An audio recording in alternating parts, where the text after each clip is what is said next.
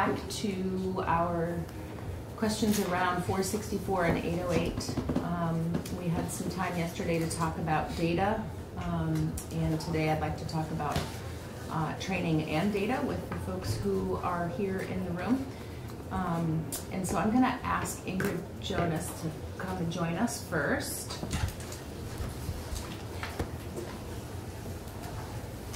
Do you have anything online?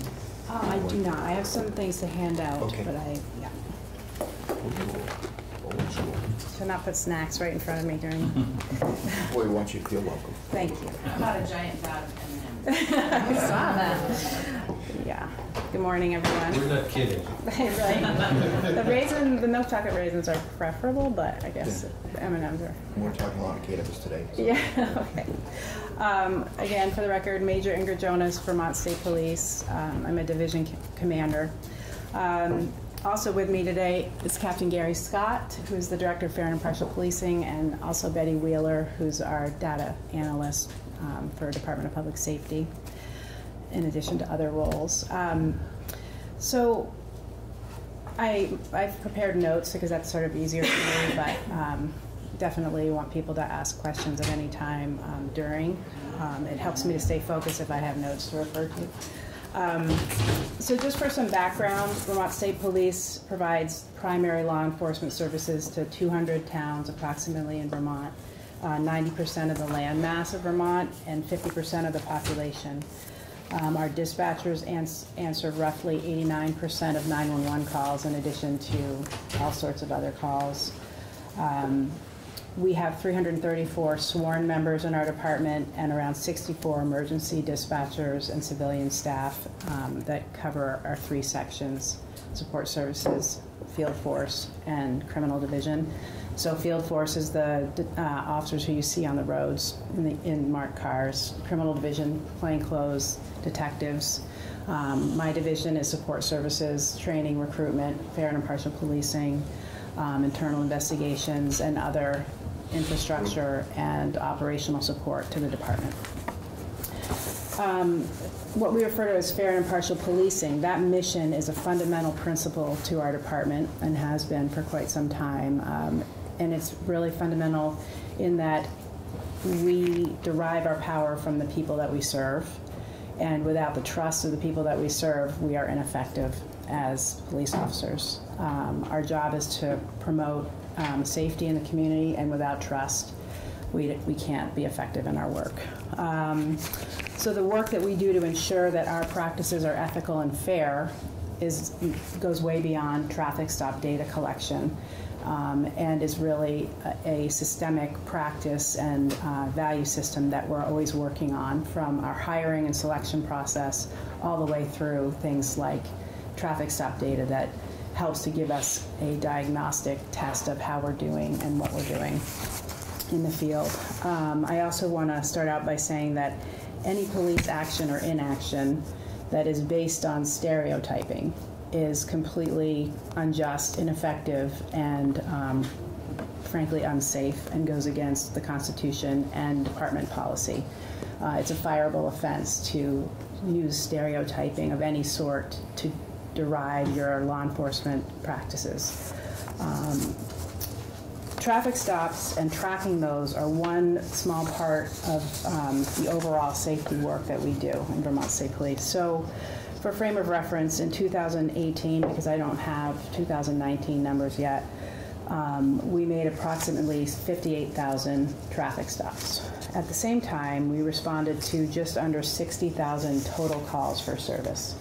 So 58,000 car stops, 60,000 calls for service. By calls for service, I mean responding to burglaries, domestic assaults, DUIs, etc. So about 1,000 domestic violence-related reports, 1,000 burglary reports, 1,100 DUI cases, 7,000 alarm calls. In the PSAP, the dispatching center in Williston, we responded to 141,000 911 calls. In the Westminster PSAP, we responded to 143,000 911 calls. Getting back to data collection with regard to traffic stops. So in 2009, we formed what is still known as the Fair and Impartial Policing Committee, which was basically a collaboration between community members and sworn members in our department to try to answer widespread concern about bias-motivated policing, in particular racially motivated car stops. We wanted to see if there was a scientific way to take a look at determining if there was a cause and effect correlation between a driver's race and the vehicle stopping patterns of police officers in our department. We wanted to know, does a driver's race or ethnicity or even other personal characteristics have a causal impact on decisions made by troopers in the field? That's what these studies are meant to look at. So, as folks know, that effort resulted in the development of data collection forms and the methods that were initiated in around 2009 in Vermont, Vermont State Police in particular. And I should note that that committee is still in effect, has broadened its mission, still is attentive to our traffic stop data, and acts as an advisory group to state police. I think you know, because the commissioners testified here before, that we commissioned a national expert, Dr. Jack McDevitt from Northeastern University, to help us with our traffic stop data.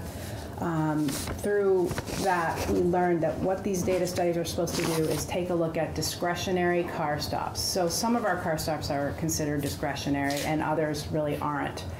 But the idea being that when you have discretion, do you have any patterns or tendencies in terms of how you measure out tickets versus warnings or car searches versus other actions that you take in that capacity?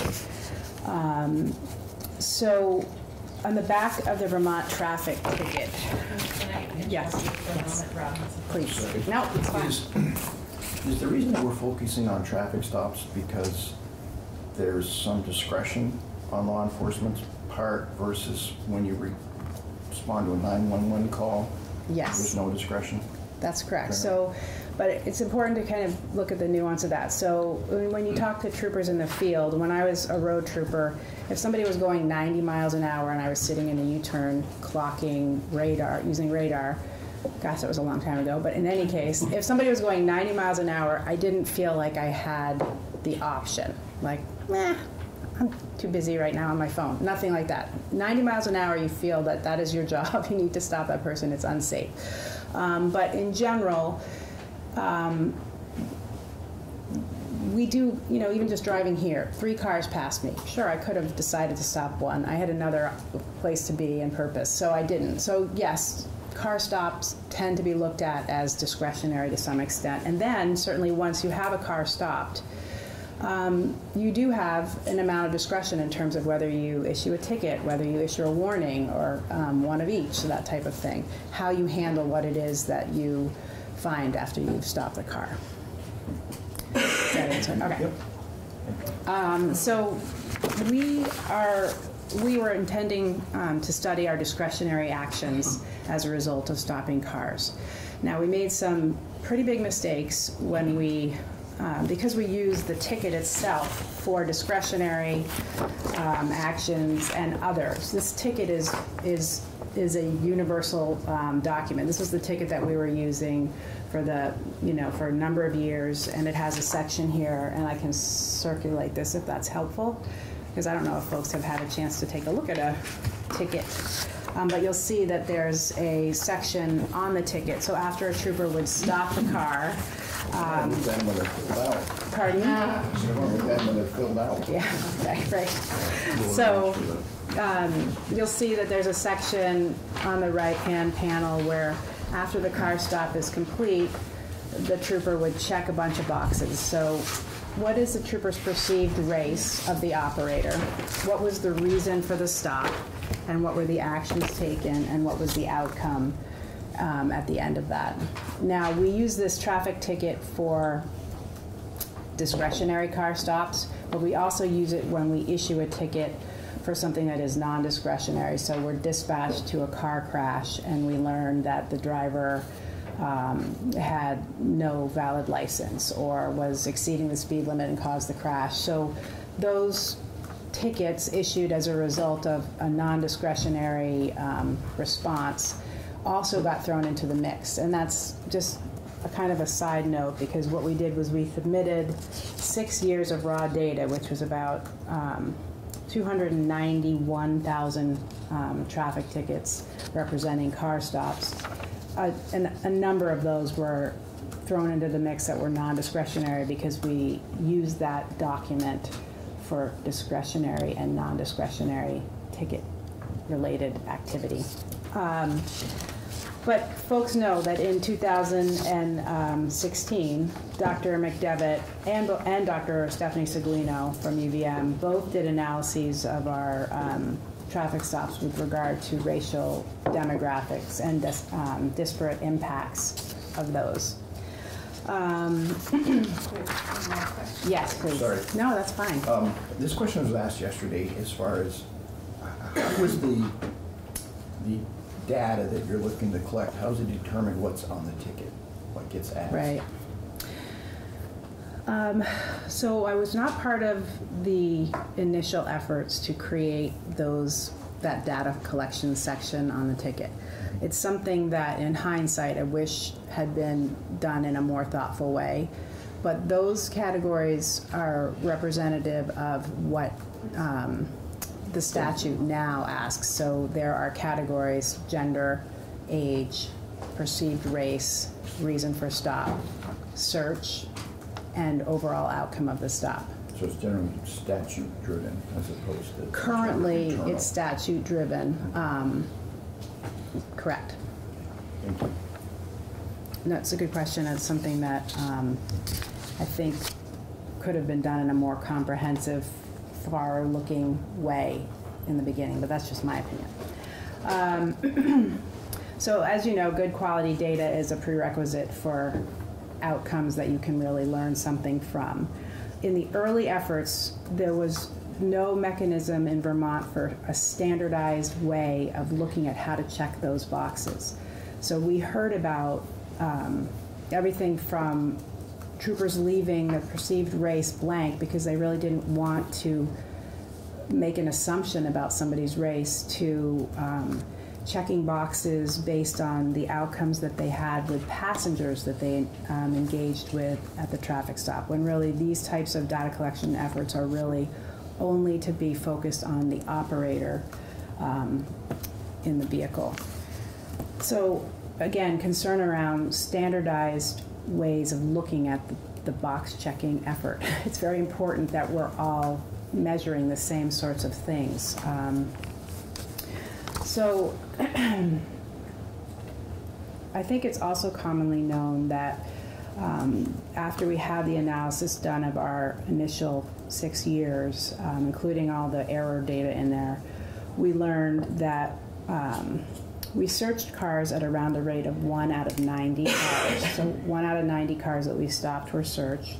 Our overall hit rate, which was a new term that a lot of us hadn't known of, but the hit rate is what's referred to as the when contraband is found in a car search. So contraband could be anything from checking the box because you had an underage driver who had cigarettes, which were illegal, to stolen property from a burglary, or heroin. So there was really, we weren't delineating between what type of contraband, but we were checking the box for contraband.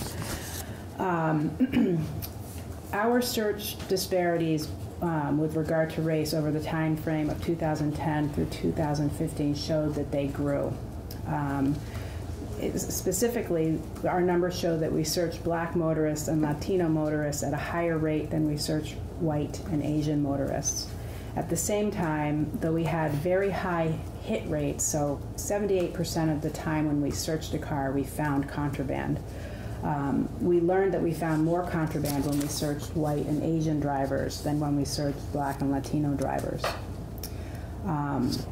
Since that time, it's important to say that we have done an enormous effort with a lot of help from outside and inside assistance and consulting to clean up our data, meaning to make sure that what we are analyzing is actually representative of what we're trying to analyze. Discretionary car stops, actions only taken with the operator as opposed to conflating operator and passenger activity and so on.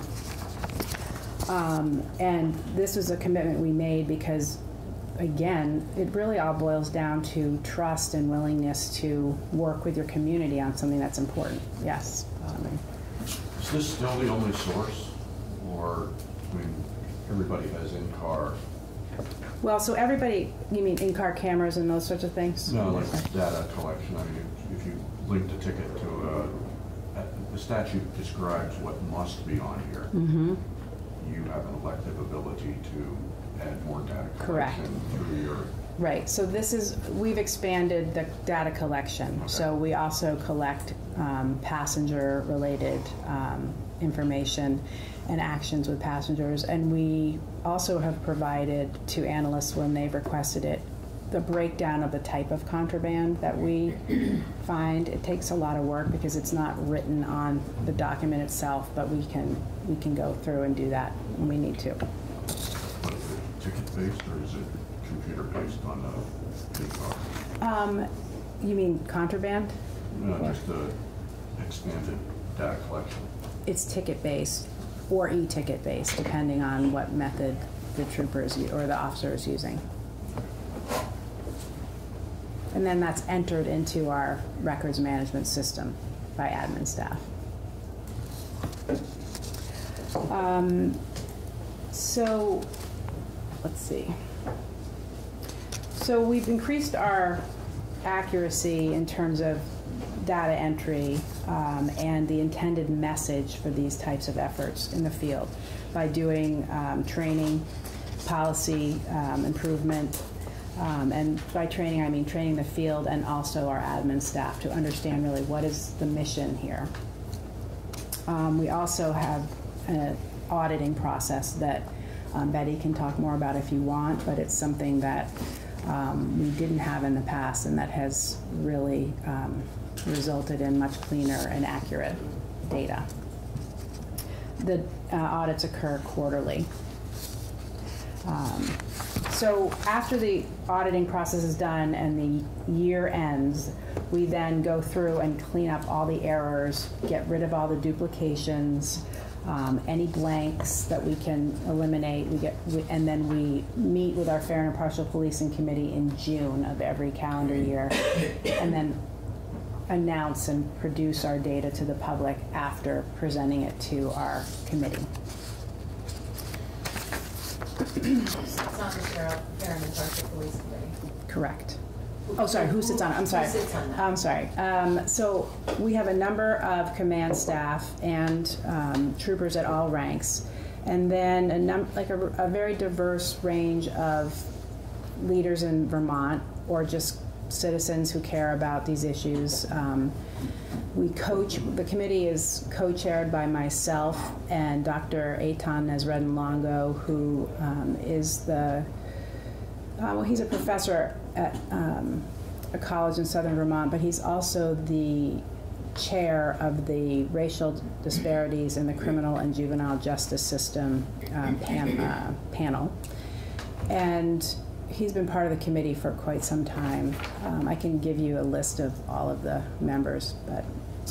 If Alexa was here, he would have answered that question. Okay. That's okay. Okay. So in 2016, State Police created a new position in the Director of Fair and Impartial Policing and Community Affairs. And the focus of that position, it's really we're the first department we know of to have created a specific position, is to really work with all levels of the department to ensure fair and impartial policing at every level. So I mentioned earlier, but it really boils down to what kind of values you put forth as an agency, from how you select applicants and all the way through your policy or procedure, how you message the data collection effort and its importance in the scheme of things. So that position has been around since 2016. One of the issues that we had concern about, and again, we're troopers, we're not data experts, but Jack McDevitt used crash data as the baseline or benchmark from which to compare our data to in those initial studies. And it's something that we think is really important to get right. What is the baseline that your department's data is being compared to? And that answers the question of who is driving in Vermont. So it's really important that there be a way for us to get correct who is driving in Vermont so that an agency's data can be compared against that accurately and fairly. So a lot of times I hear when I go to meetings or public forums, there's an assumption that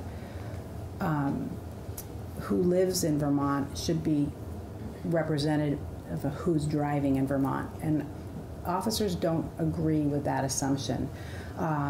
You can't just simply take a look at census data and say, well, that should represent who's driving on the roads, because that doesn't account for all sorts of other things. And the other thing that's been, so crash data is what Jack McDevitt used. He took a look at Agency of Transportation crash data and said that people who crash on the roads are representative of who drives. And that's probably true, you know, to some extent. But my point is simply, I don't know what the exact answer is, what the baseline should be, but it needs to be accurate so that we can really learn what our numbers show around stopping vehicles. Because if you don't know who's driving, how do you know what your stop data is indicating? So if I used to patrol up in Franklin County.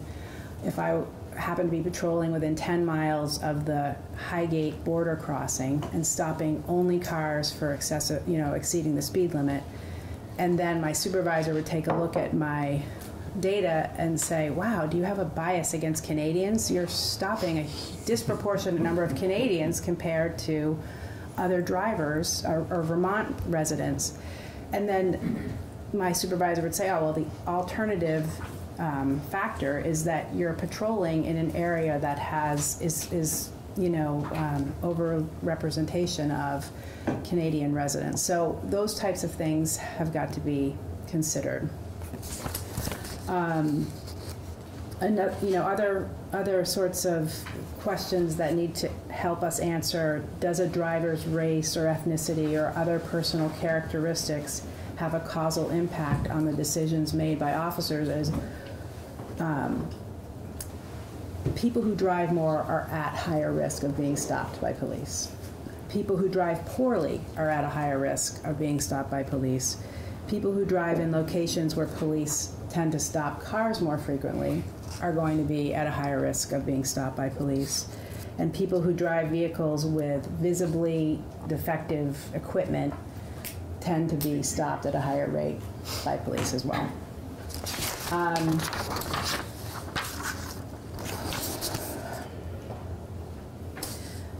So another thing that I want to point out is that for state police, and I know other agencies have this as well, a robust complaint and internal investigation system should be in place, because things like discrimination are unlawful and need to be addressed head on by the agency. So I like to bring up this aspect of our agency because it is an important accountability component and an internal checks and balances. So our complaint and internal investigation process is overseen by the Commissioner of Public Safety, as well as a civilian review committee called the State Police Advisory Commission. Our policies and procedures include a requirement that all members report any wrongdoing or misconduct of other members. It's a Part A violation if you fail to report and know about a misconduct violation or allegation of a member in our department.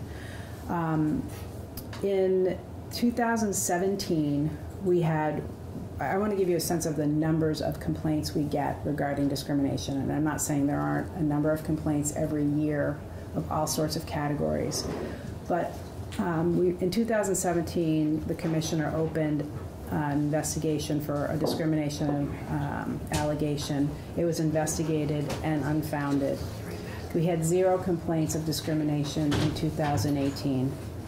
We had 1 complaint of discrimination in 2019 that was investigated and unfounded.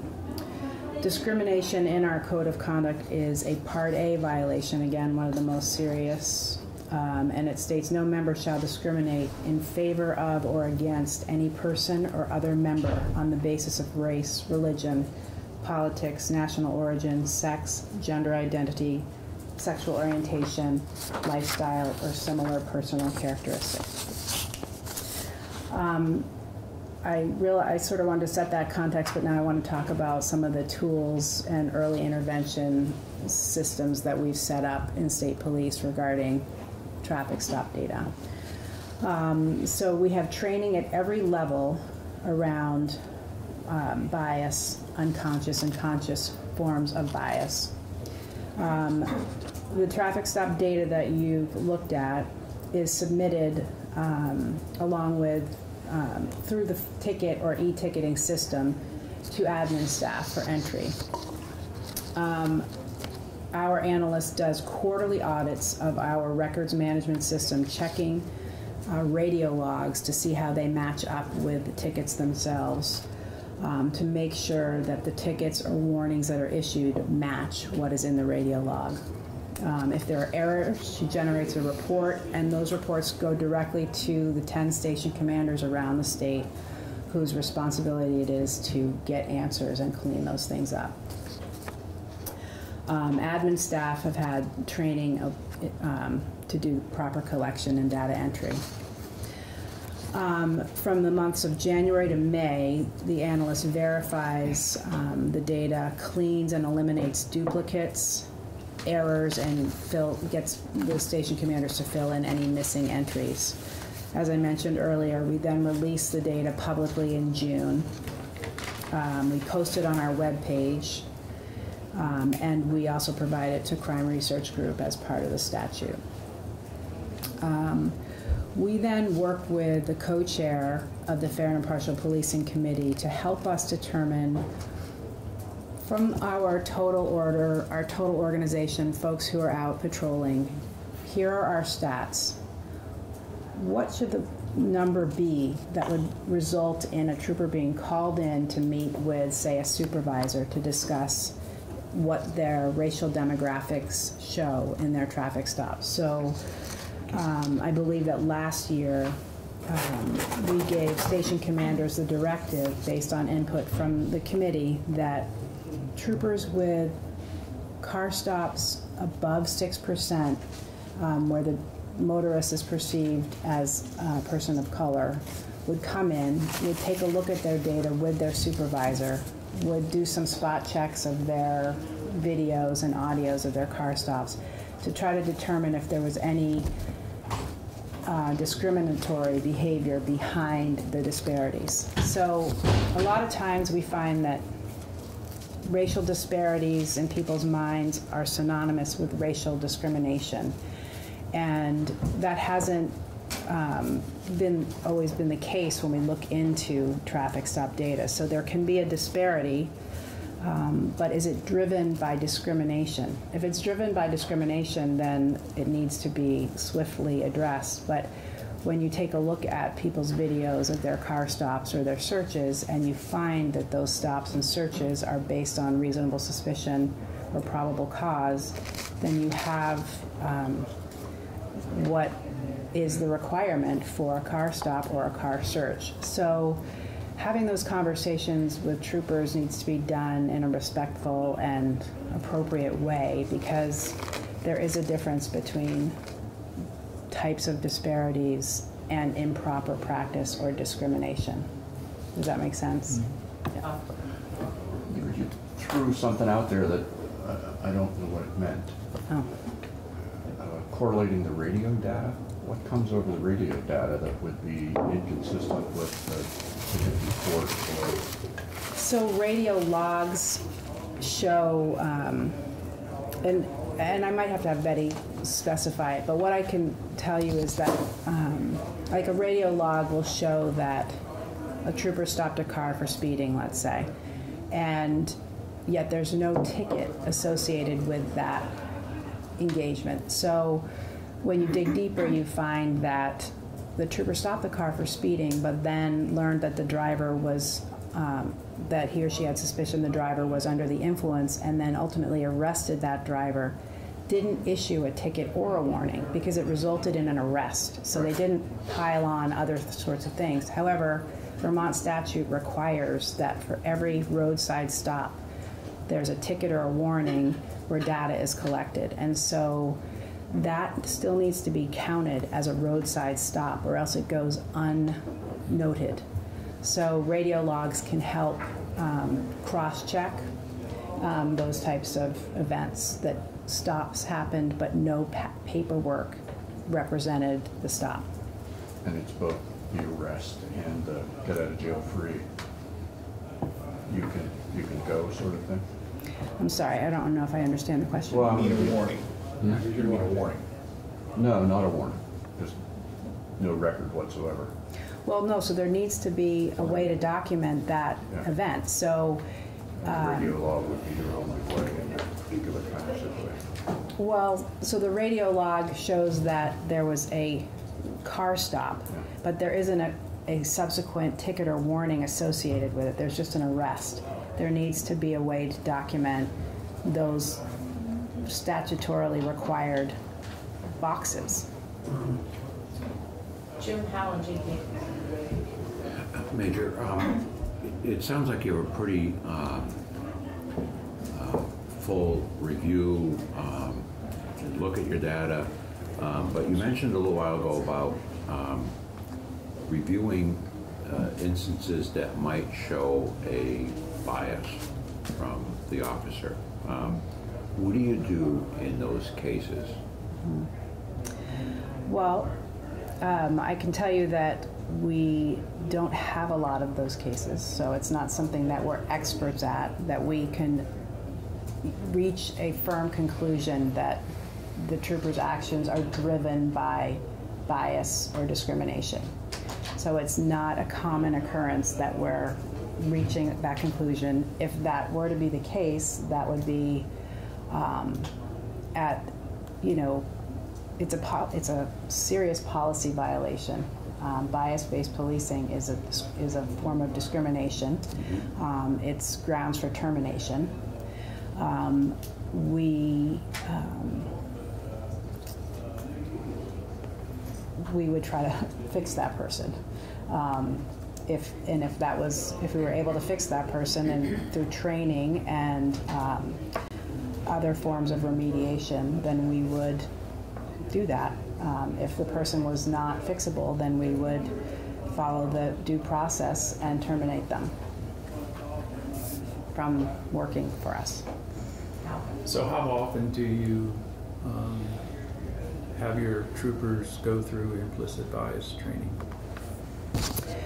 Well, we have a number of different stages in which troopers at different ranks and levels go through training. So in the pre-basic, which is the very first phase once they've been hired and they're in a 3-week initial phase of our training, they are, Gary meets with them as well as a member from our Fair and Impartial Policing Committee to talk with them about the overall mission of the department and how fair and impartial policing is fundamental to our practice.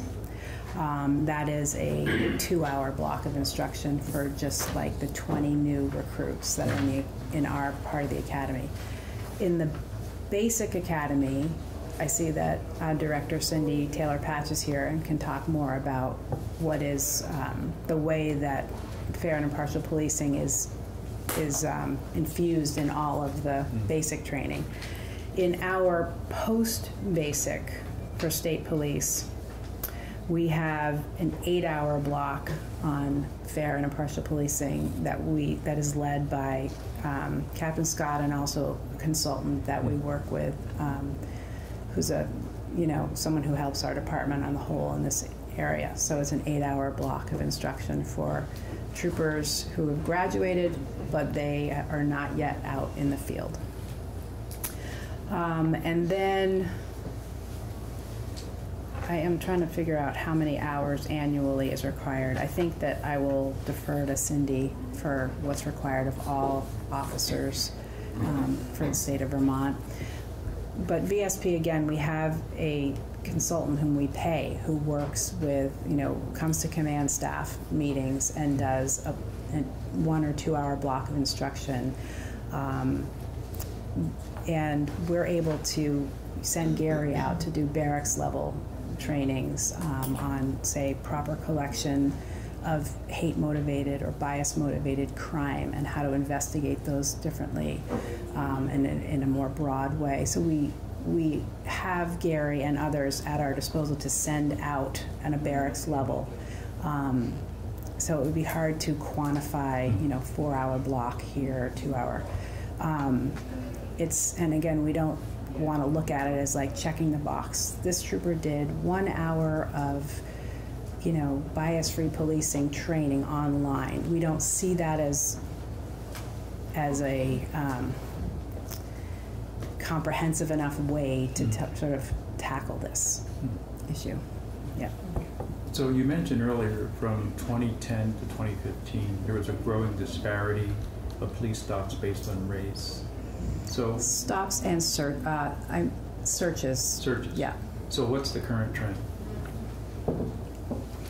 So we don't have the 2019 data all cleaned up yet, but we have 2018, 17, and 16. And I'm going to share that with the committee as well. So the first page is 2018.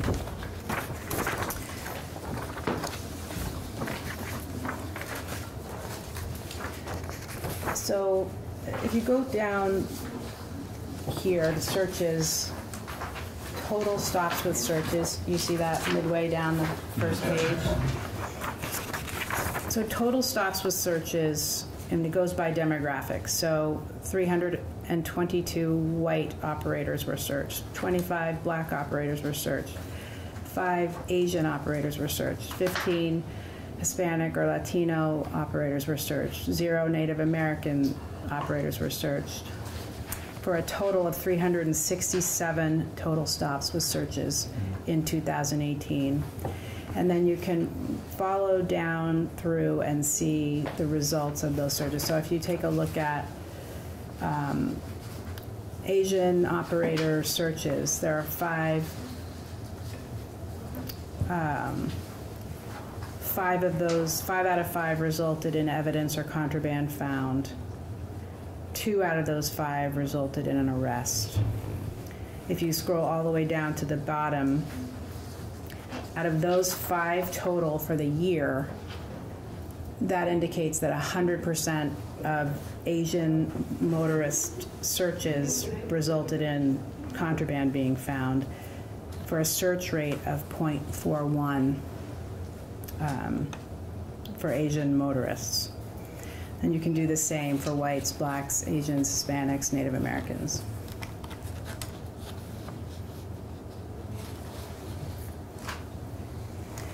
So you see our search rate for whites is percentage-wise less than our search rate for blacks and Hispanics as well. Can you see that on the bottom?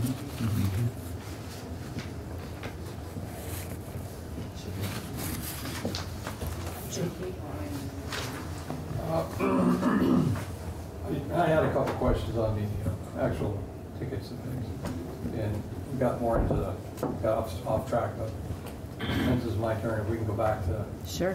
real quick. You advised, Major, that the state law requires at least I want to clarify that you advised that the traffic stop and racial data is documented. Correct. So, having said that, is there a policy that with VSP now that Yes. a written warning has to be given versus a verbal warning?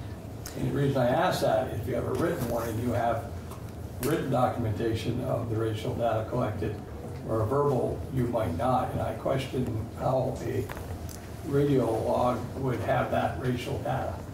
So you don't get that. So I think is there a so. policy that you have a written warning, or you have to get something in writing so you can document it, or Yes. if not, but go ahead. So there's policy, and I don't have it memorized, but the policy states that we don't give verbal warnings. Okay. Okay, and that, I think that's a good idea myself. Is most PDs in the state have that same policy? Because that's not law, right? But Yeah, I'm not sure if they do. I think it's hard to say because there's so many different PDs, but our department has a policy that no written warnings will be given. okay. So when you're referring to, you're comparing the Verbal warnings, I should say, sorry. Thank you. The number of stops and things by radio logs, because there was no paperwork issued on it. Paperwork being your ticket, Correct. or a written warning, different form, obviously, issued because you arrested somebody like on a DUI or something, whatever. But if you stopped me for something and I didn't get arrested or cited in the criminal court for something, I would have at least a written warning. Correct. That's what policy says. Okay. Yes. Okay, that's good. And then just a little off the thing.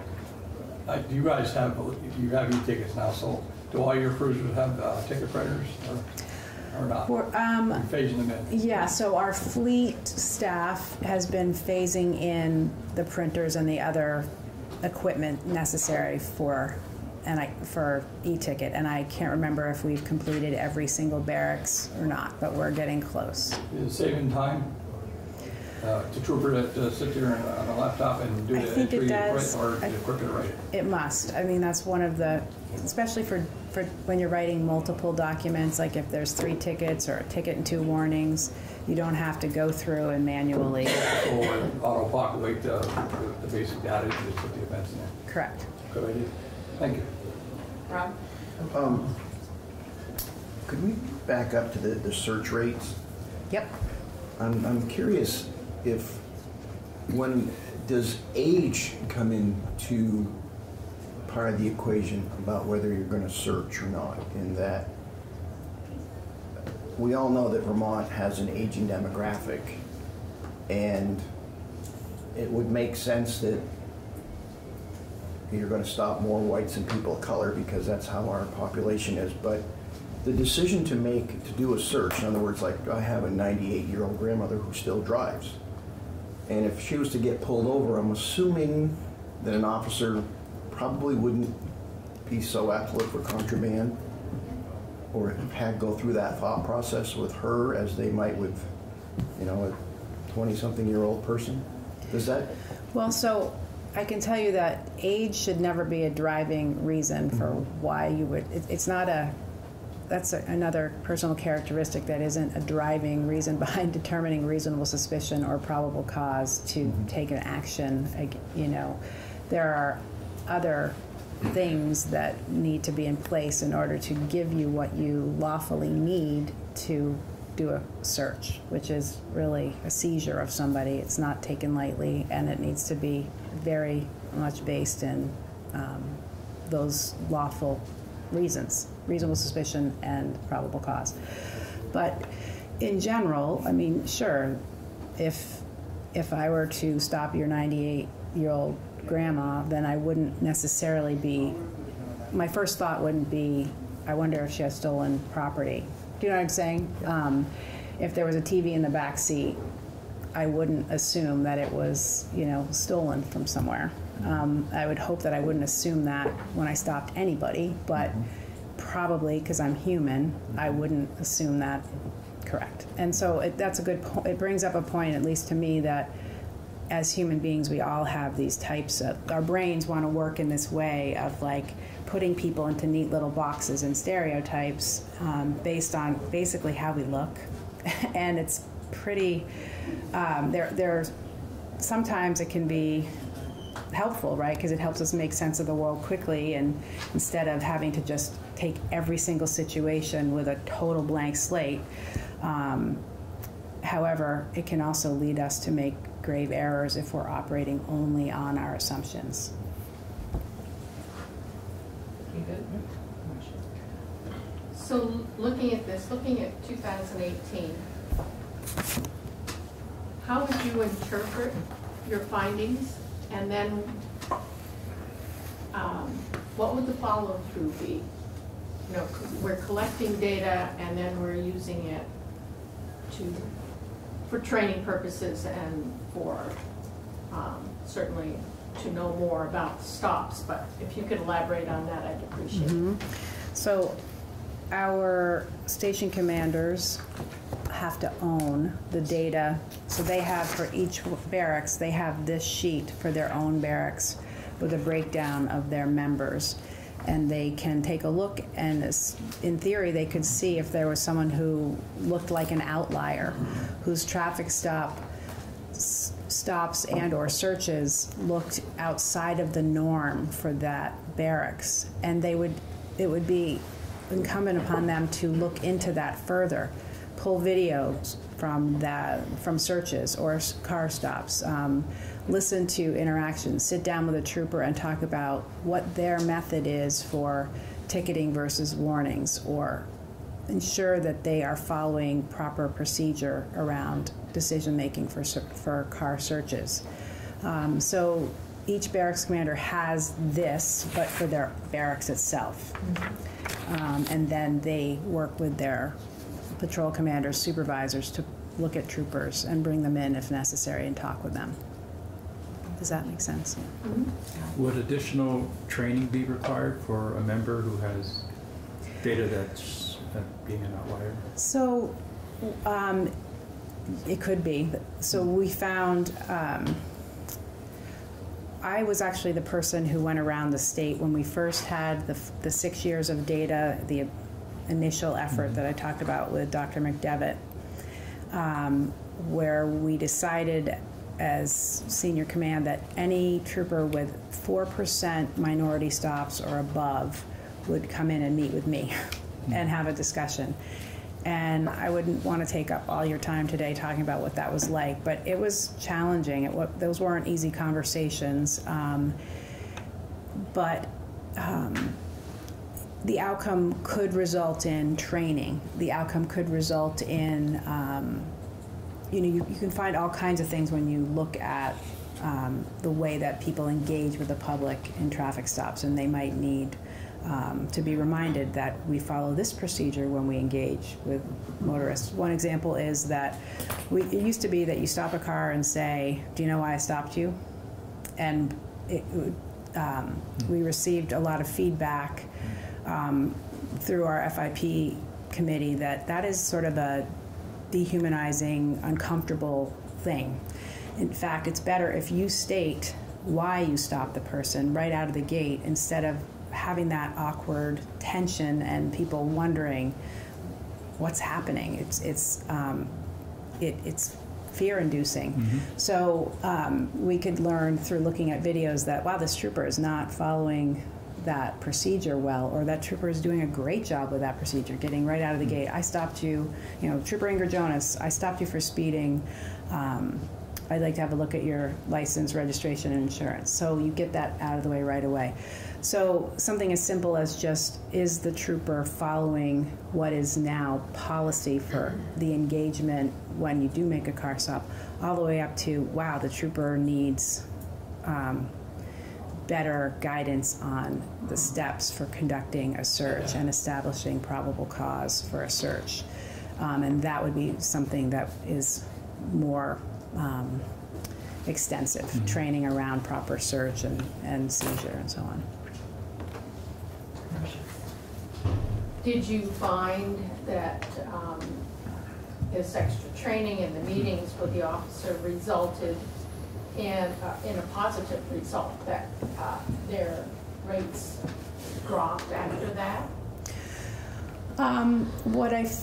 I think that we're going to see that over time. What we found was that the standardization of checking boxes and making sure that traffic stop, that discretionary car stops are the ones in which you're submitting the data is, that message is clearer, but these things are taking time. So I think that yes, but that we'll need to see a lot more years and a lot more data to show how it pans out. In general, officers don't really like to be called in to meet with a supervisor and talk about this kind of thing, and that these are men and women who take a lot of pride in the work they do and who understand that without the trust of the public, we can't do our work effectively. And so it goes to like your heart to think like that something about your numbers indicate something discriminatory. It's not a great meeting to have or to be part of, but it does lead to good discussions, and it's growing pains and culture change basically. Jim, Bob, and Rob. Yeah, Major, I mean, I commend you for looking at this, studying it, following up, doing all that you're doing. And maybe this is an unfair question to you, but you're fortunate in that you have a large organization and you have folks like yourself that can devote some time to this. One of my towns has a 2-person police department. How do they do this?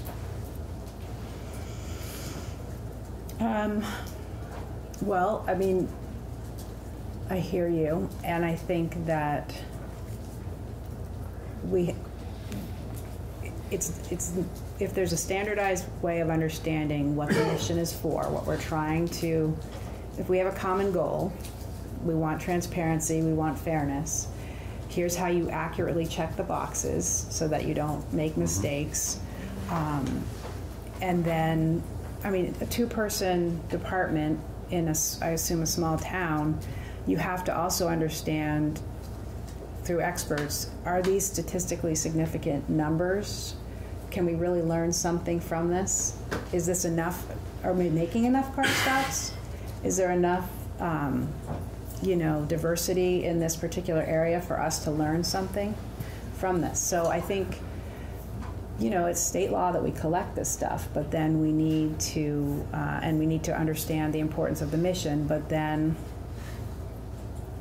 we need experts to tell us, does this teeny town, can we learn a lot from this teeny town's data? Thank you. Mm-hmm. So you're doing a lot of look from the troopers into what they do, and it seems like you're starting to do a lot of look into why they do. You just talked about correlation with people that stand out statistically. How deep are you digging into other factors in the workforce, their age, their number of years of experience, their training history, in terms of how often they pop up on the high spikes and dragging in? The more seasoned they are less just out of academy aggressive in enforcement, or is that something that mitigates? I think those are all valid questions. I don't know. I don't really have specific answers. I think that in general. So we're not tracking that kind of thing? Well, I mean, it's trackable. Certainly, every barracks knows the time on for the member, whether they're new, how long they've been on, whether they patrol and have a more of a traffic safety orientation versus a criminal investigation orientation.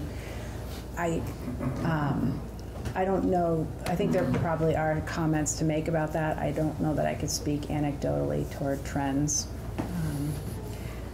I will say that newer members of our department really embrace and appreciate these types of discussions more so perhaps than those of us who have been on for a really long time. And I just noticed that in general, new troopers are like, oh yeah, I'm comfortable talking about these types of issues around inclusivity and diversity, whereas some of us who have been around forever can be a little more resistant to those ideas. So that's a generalization, but.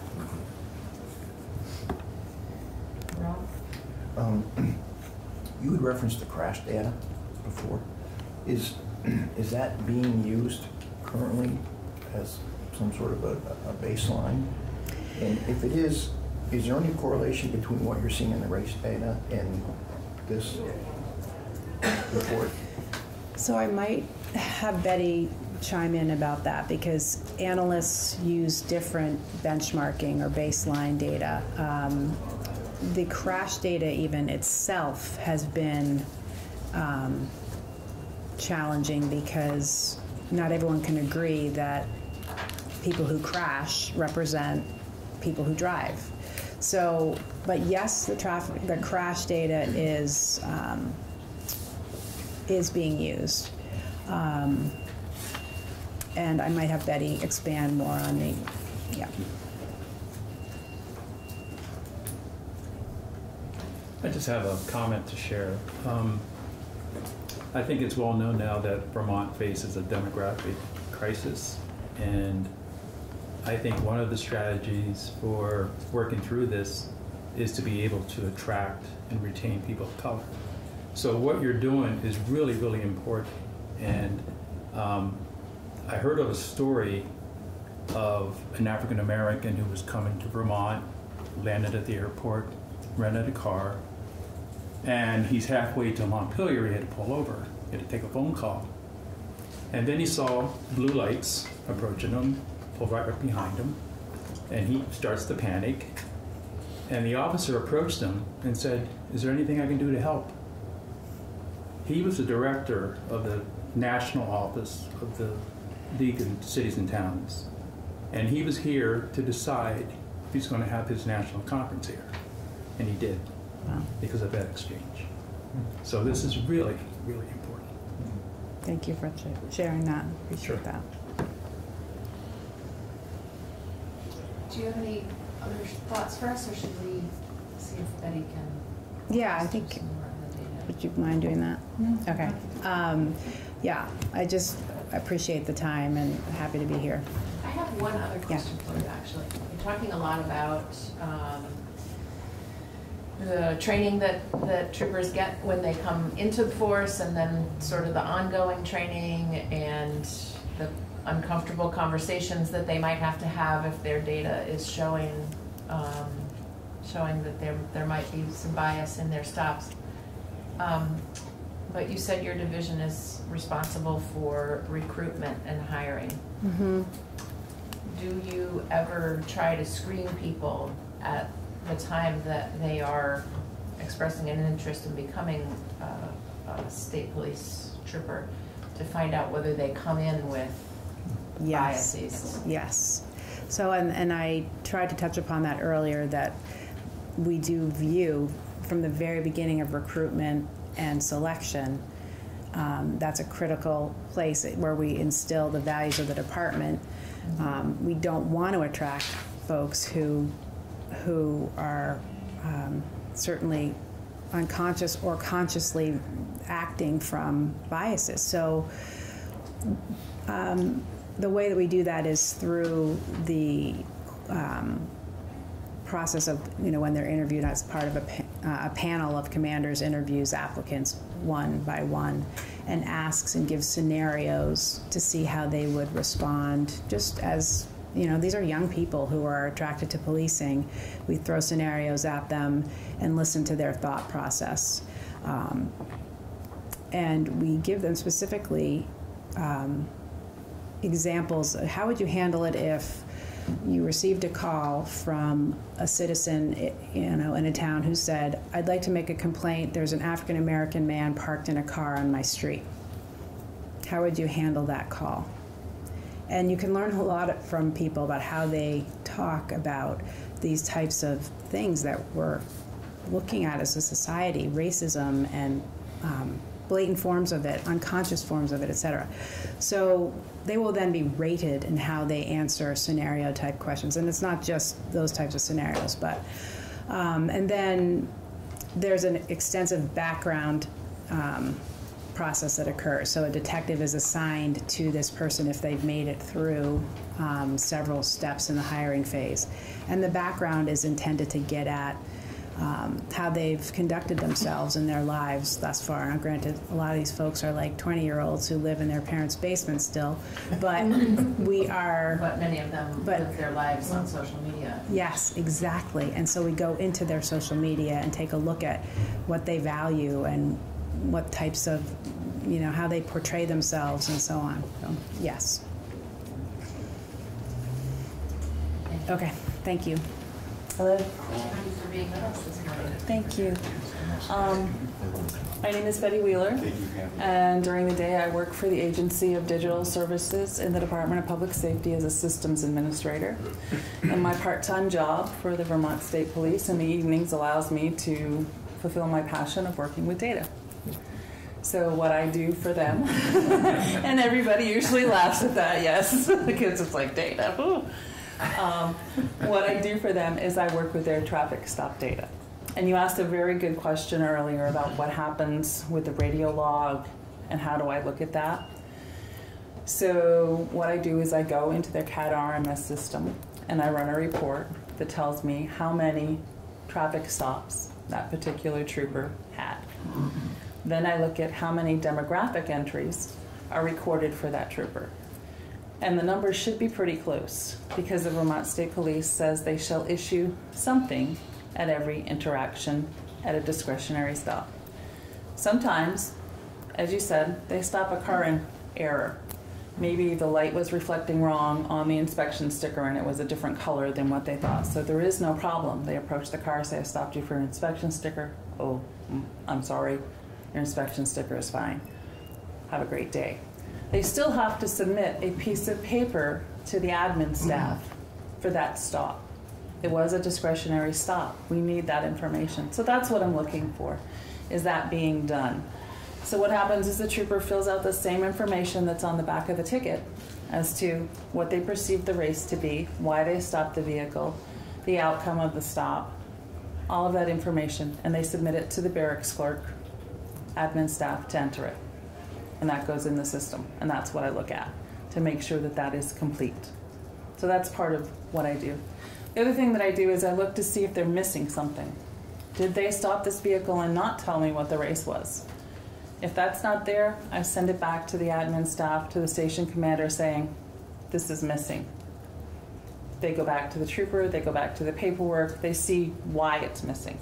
Is it missing because the trooper failed to record it? Is it missing because admin hit one too many tabs and didn't fill in that place? And if they can correct it, they correct it.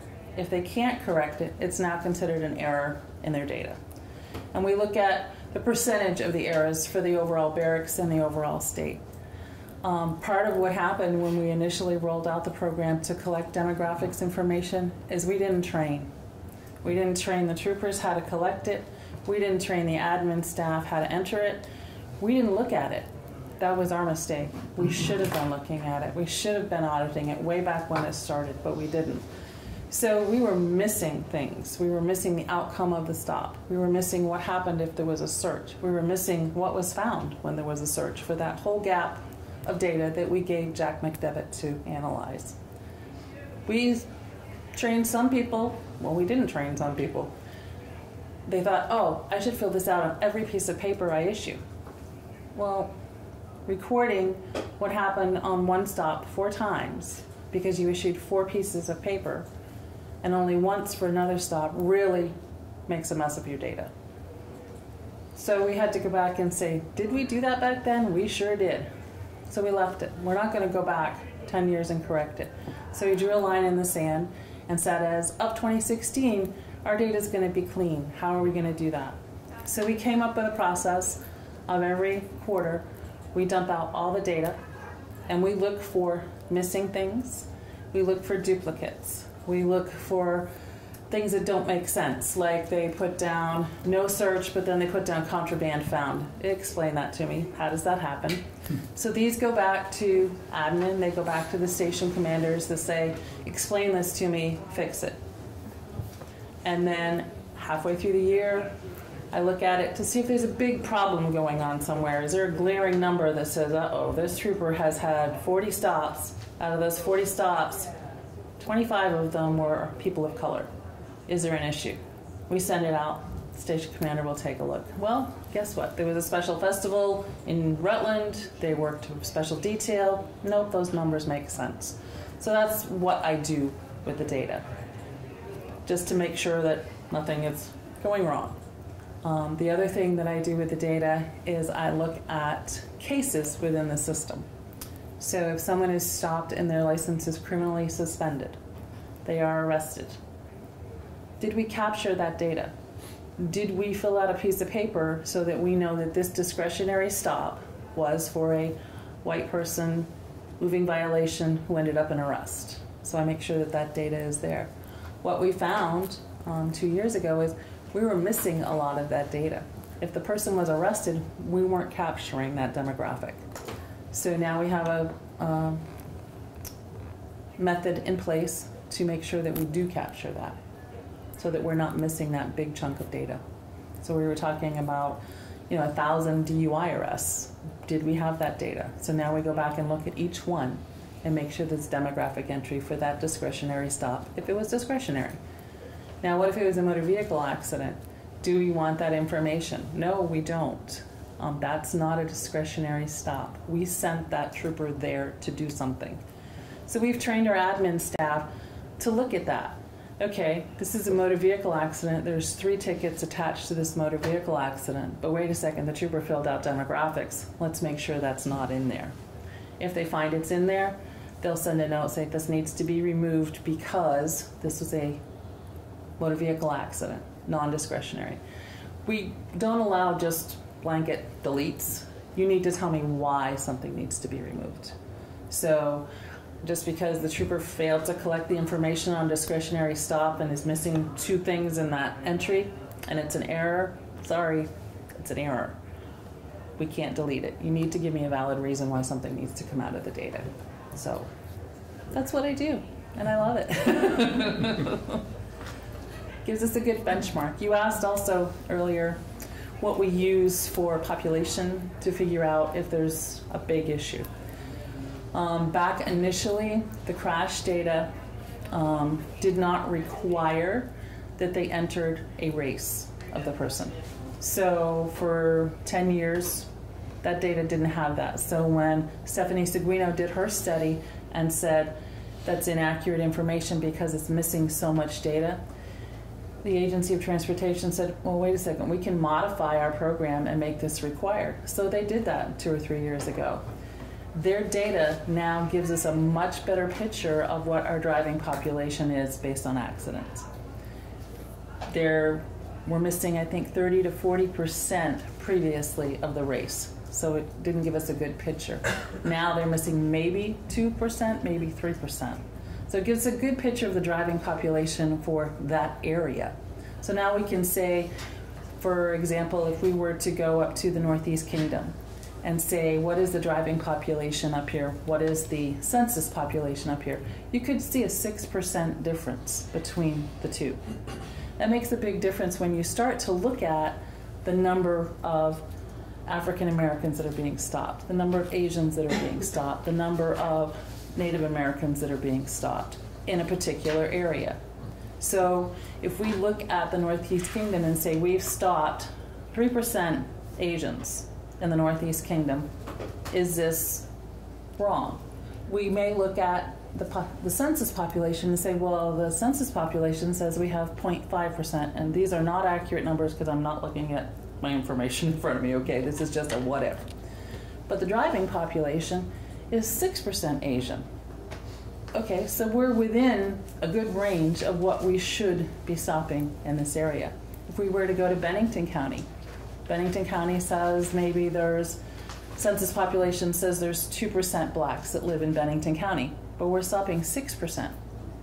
We look at the driving population, it says 8%. So that's a big difference between the two. So we're not looking at one, we look at both.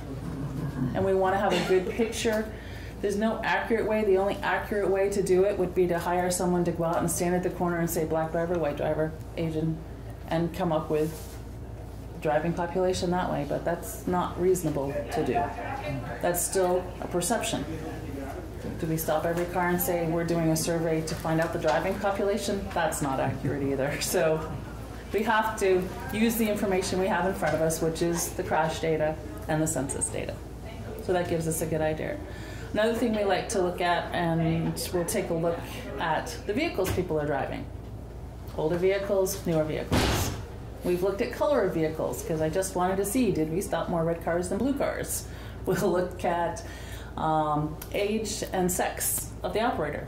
Did we stop more females than males? Because I just wanted to know. Did we stop older people or younger people? Because I just wanted to know. And this is the stuff I'll push out to command staff that says, hey, look at this. Just for the fun of it. Can we get that color car? I mean, it might, yeah, it might influence. You know what? It really makes no difference. It might influence what kind of car I buy next time. It really makes a difference because I forget, oh, they stop more red cars. No, they don't. It really makes a difference. And then I have to stop and think, well, are there more red cars out there anyway? So then you try to find that information. Good luck. We had a nice conversation with you previously in the larger Yes.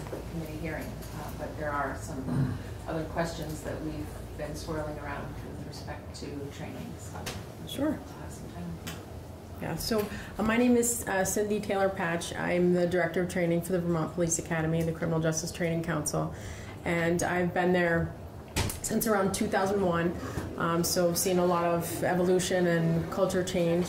And did speak about our program before, but I'm here today to answer any questions that you have about more specifics about what we offer. And just as a reminder, we oversee both basic and in-service trainings, and we serve all law enforcement agencies in the state.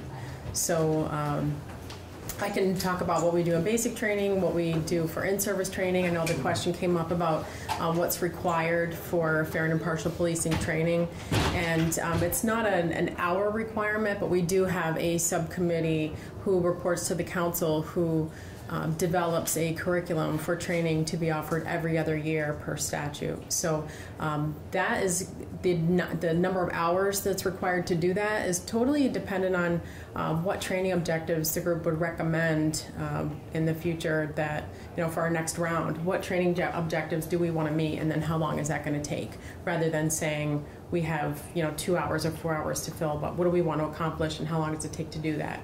Could be 2 hours, could be 8 hours. So we purposefully like to not have it statutorily mandated. It has to be X number of hours because it gives us the flexibility to do whatever we need to do at that point in time.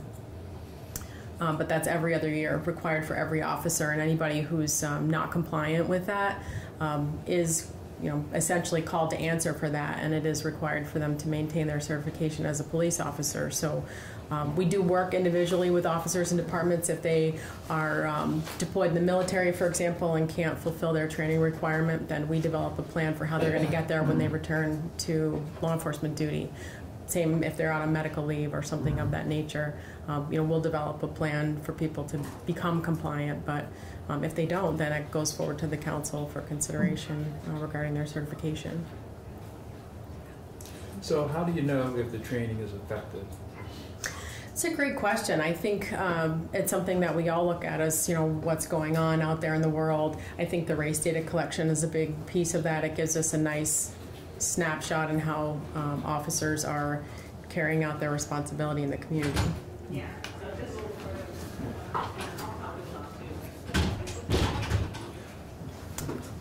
So I recall seeing in our budget memo a request for more appropriation to go from 16 to 20 weeks for basic training. So can you give us a sense of what would be included in those extra weeks of training? Yes, and I think there's a few things that I think are of specific interest to this group. One is additional training around use of force, and I know that you all met my counterpart, Director of Administration Drew Bloom. He and I work very closely together and making sure that we're both on the same page as far as how use of force training is carried out, and then I teach things related to communication and mental health response because that's my background, and we work closely together. I also work closely with our patrol procedures team, so officers that are teaching patrol techniques like how to respond to an alarm and do a building search, to how to conduct a traffic stop. And we do a lot of hands-on scenarios in that patrol procedures program, so it's as close we can get to, you know, actual live response in a designed environment. And even those instructors are very focused on making sure that people communicate appropriately. Like, recruits are communicating in a way that's respectful and what we would expect them to be doing when they're out in the world on their own. But there's use of force time, there's patrol procedures time, so actual live scenarios where these folks, and as the Major said, some of them very young, really have asked for and benefit from hands-on practice. How do I do this? And have somebody who can be there to guide and mentor them, and this is how you do this. This is how you can have respectful encounters with people, because some of them struggle with communication, and we find that in a generation where they're exceptionally driven by technology, that communication is something that needs some guidance, and it needs to be done in a live and active environment. So scenarios is a huge part of it. We're also looking to expand fair and impartial policing training. Right now we only are able to give it 4 hours, and we want to give it 8 hours. We want to expand from the curriculum that we have that really focuses on implicit bias, and we talk about things across the board, you know, as the Major was saying, race, ethnicity, socioeconomic status, age, anything, sexual orientation, transgender issues, and to expand that, to bring people with more lived experience into the classroom. You know, we don't have time for that much right now. And also to make sure that we're more thoroughly able to cover the state's model policy that was developed, and things of that nature. So definitely the 4 hours there is pretty important to us. Some other things, right now we have 8 hours of interpersonal communication skills and conflict resolution, and another 8 hours on mental health crisis response. But you know, we're looking for an additional minimum of 8 hours to add more opportunity for de-escalation, substance abuse issues, suicide intervention, and the scenarios that go along with that. So that's a bulk of what the expansion's looking to accomplish. So, as I look at 464, if I'm hearing you correctly, there's a section on there that requires 4 hours of additional training. Are you supporting that change? And what's the impact on your budget if we add that in there? I think I would have to understand more specifically what the goal would be. Again, I would be hesitant to label it 4 hours, but just like what's the goal, what's the purpose of the requirement, and just to remind folks that we already do have the mandatory fair and impartial policing training requirement already on the books. But I think if I read this, it would increase it by another 4 hours. Basic training is 4 hours. What the mandate is beyond your basic level is what varies.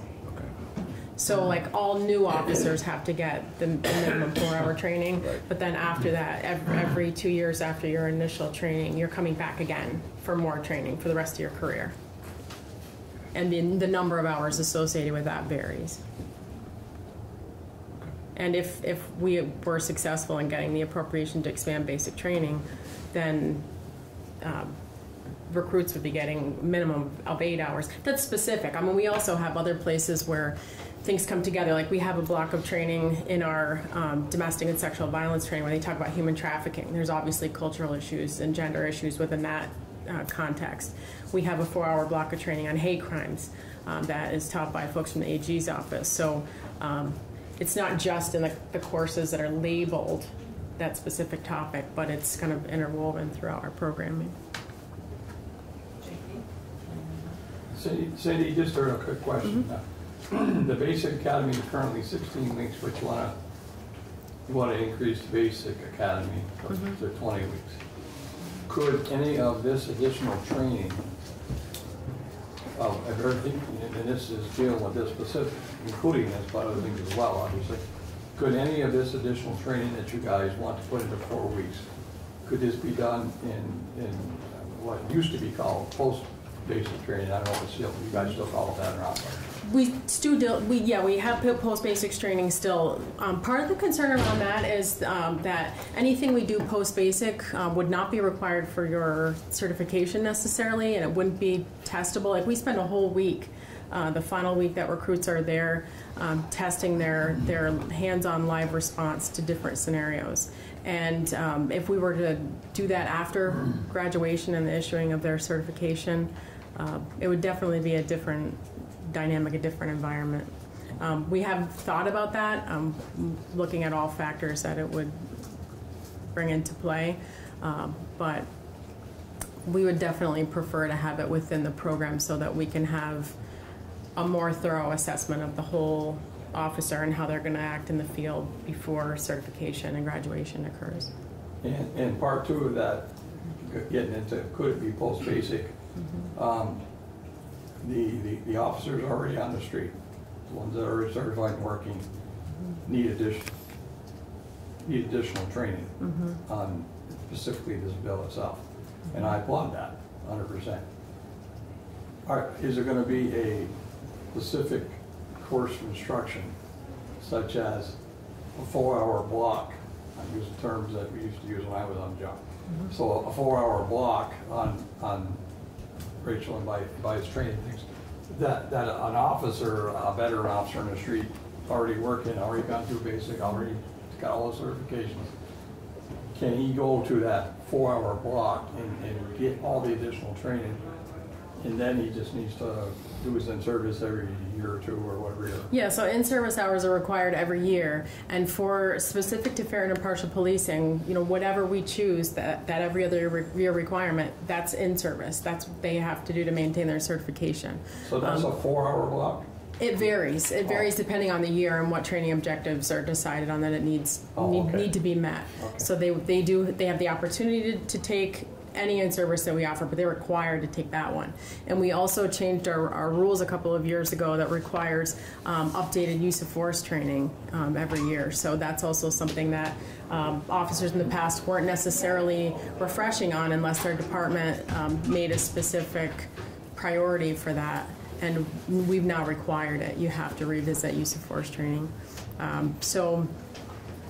Things like that come up. Certainly, we offer mental health training, and most people just take it once. I have had some people that will repeat, but we're also hoping that eventually, if things change at our organization, we have a little bit more flexibility in what we can do funding-wise to offer more opportunities for de-escalation training.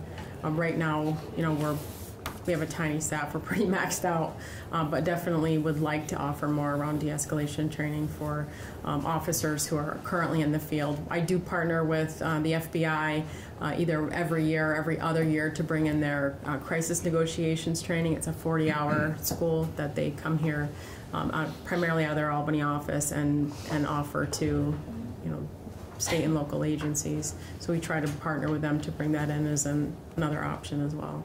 And that's a 40-hour course? Outstanding. Yeah. So we've heard how challenging it can be for small agencies to access post-basic training. And have you ever considered a train-the-trainer model for some of that training so that it could be always done regionally? Yeah. Yeah, we always do. So, for example, we have had a fair and impartial policing train-the-trainer before and have officers who have offered that at UVM, Colchester, down in our area as well. And when we, probably within the next 2, maybe 3 years, we'll be doing another train-the-trainer for refreshed curriculum and a batch of instructors. But we tend to do that with most things that we do, especially things that are mandatory training. There's just way too many officers for us to try and train everybody with my staff. Right. There's just not enough of us, so we do that all the time across topics. Any other questions for me? Okay. Thank you for being with us. Thank you. That would be an amendment in Section 3 of the bill, because Section 1 is about forming a PAC. Section 2 is about the PAC connected organization name. And then section 3 is really in regard to that issue of limiting who can contribute to candidates and parties. And the operative language right now in the bill is on page 6, which currently provides that notwithstanding any provision of law to the contrary, only an individual, a PAC, or a party may make a contribution to a candidate or to a party. So an amendment, if, along with this potential change, would just be to eliminate "or to political party" there. You would keep this language in regard to an ability of an individual to make a contribution to a candidate from their capacity as an unincorporated sole partnership or from their revocable trust. That would remain. And the other change would be at the top of page 7 here to say that just a candidate shall not accept a contribution from any other person other than those permitted to make a contribution to the candidate, which would be individuals, PACs, and parties. And then you just need a title change, a slight title change, because you would not address persons authorized to make contributions to parties. So I could do it as a individual amendment, or I could do a strike off. You just would rather have the body see the language in total. I think the language in total makes it easier. And since we're not printing multiple copies like we used to, a strike all doesn't cost as much. Jim? I don't know where to start. First of all, if we're gonna, so this amendment, as I understand it, in the original bill that came over from the Senate, corporations could not donate to political parties. Correct. They could to PACs. Right. And then they're PACs. And in this amendment, carves out political parties differently. So corporations could donate to political parties. As they currently do under current law. Correct. Yeah. I understand that. Yes. So the only thing this does is essentially eliminate corporations from donating to individual candidates. So I, as a candidate, I think I received one modest corporate contribution. Disclosed, visible, the whole world can know about it. Under this law, that corporate contribution could go to a PAC or a party and then come back to me. Is that correct? Or the indirectly. Or the corporation could form a PAC that PAC could contribute to you as a candidate. Okay, so if we're changing the title, why don't we just change it to the Dark Money Act, because we're hiding it. And I know I'm being a little facetious, but we're hiding it. That's not a question for me. No, I know, you just happen to be in the seat. Hold on, I'll be right back. I'm missing something. We talk about transparency until we don't want to be transparent. So I don't know what this accomplishes. I'm going to form a business on the side. Form your own PAC, because that's how we get around it. I guess it's not for you. You're the good soldier here. They're writing this up. So are you speaking to the underlying bill as passed the Senate? I guess or are I'm you speaking to my suggestion of removing the parties? I'm speaking to the underlying bill. Yes. I'm sorry. I didn't mean to mix up. I was feeling afflicted for a moment. I'm so glad you clarified. Sorry. Any discussion?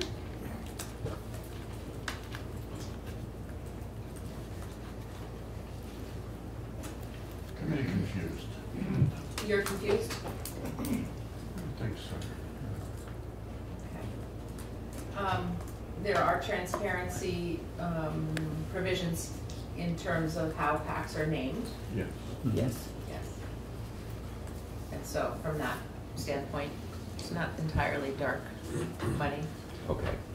Mostly dark. It's twilight. Rob? Well, I guess I have to agree with my colleague to the left here in that I know he's not on an island as he normally is here. I just don't think that this is going to accomplish what they're looking to do. I think it makes a process that some feel isn't as transparent as they'd like it to be, even less transparent. And somebody who's involved in a few different businesses in different types of corporate structures, you know, so now I would have to go through and set up a PAC if I wanted to, I guess, give money to my local committee even. I guess I just think that this is a solution in search of a problem.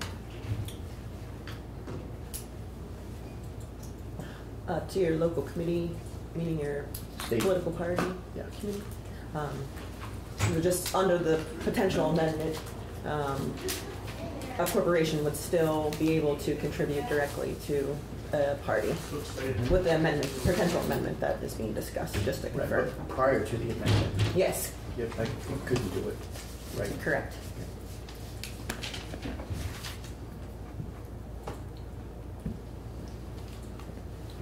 Do you have a question? Noah? Limits? Limits in effect? Yes, so Change the limits? no change to the limits. Okay.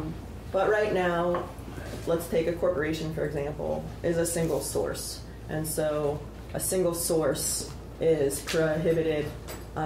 There's limits on single sources contributing to candidates. Look at the House candidate contribution limits. So a corporation, under current law, is a single source, could give $1,000 to a House candidate. A PAC can also give $1,000 to a House candidate. So what this bill would do is not allow a corporation to give a contribution directly to a candidate. The corporation could form a PAC, but then any person that wanted to contribute to that PAC would be subject to the contribution limits on PACs. And then when that PAC gave a contribution to a House candidate, the PAC would be subject to this $1,000 PAC contribution limit. These have been adjusted for inflation. There's an inflation, so I think it's up to $1,040 or something now at this point, something like that.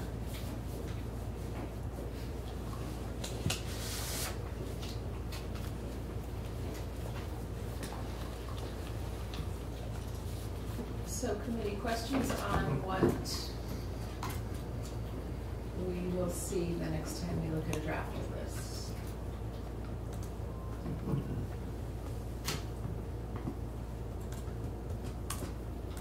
All right, so let's shift gears. Okay.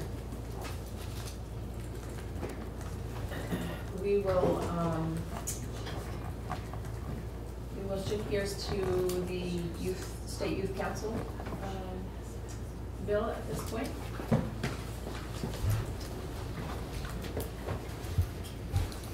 We have made the changes that we wanted to make to this bill, and so I would ask us to go through this sort of section by section and feel comfortable with where the bill sits right now and with the purpose of voting it out today.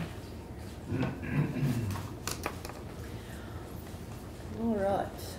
Betsy Ann Rask, Legislative Council. I have behind me the draft 1.1 strike all of H.465, which is the act relating to creating the State Youth Council.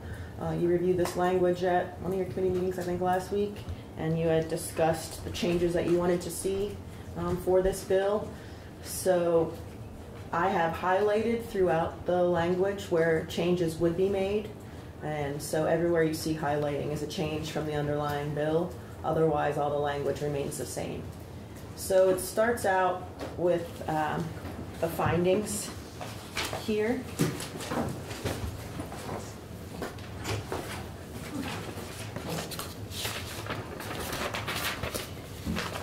This finding A1 relates to, I think, a change that you're proposing to make in the makeup of the council. So in the underlying bill, the council would be made up of youth members between the ages of 9 and 26 years of age, and we'll see this in a later provision, but this committee had discussed changing that to members who are between 11 and 21 years of age, And so accordingly, this finding in the original bill is introduced, provided the percent of the Vermont's population made up of youths 9 to 26 years of age. So since you are no longer focusing on that 9 to 26 year age range, and you're instead going to wanting to discuss the percent of population in Vermont made up of people who are between 11 and 21, this data point needed to be amended accordingly. I reached out to the Chief Performance Officer to see if we can get, if there is data on Vermonters between the ages of 11 and 21 years of age, and feedback that I got in response was that we don't have that exact data point, but what I was able to be provided with is the age of Vermonters that are under 21 years of age. So note the distinction that it's not counting people including 21-year-olds, but those under 21, so 0 to 20. That's the best data that I could bring back to you. And that percentage of people who are 0 to 20 is specifically 23.74%. So if you want to just have a more general reference to people under 21 years of age, you can say that they represent approximately 24% of the Vermont population. But just note that it's not capturing also the 21-year-olds. So that was that change. Any question there? So then you get into the actual substance of who makes up this council.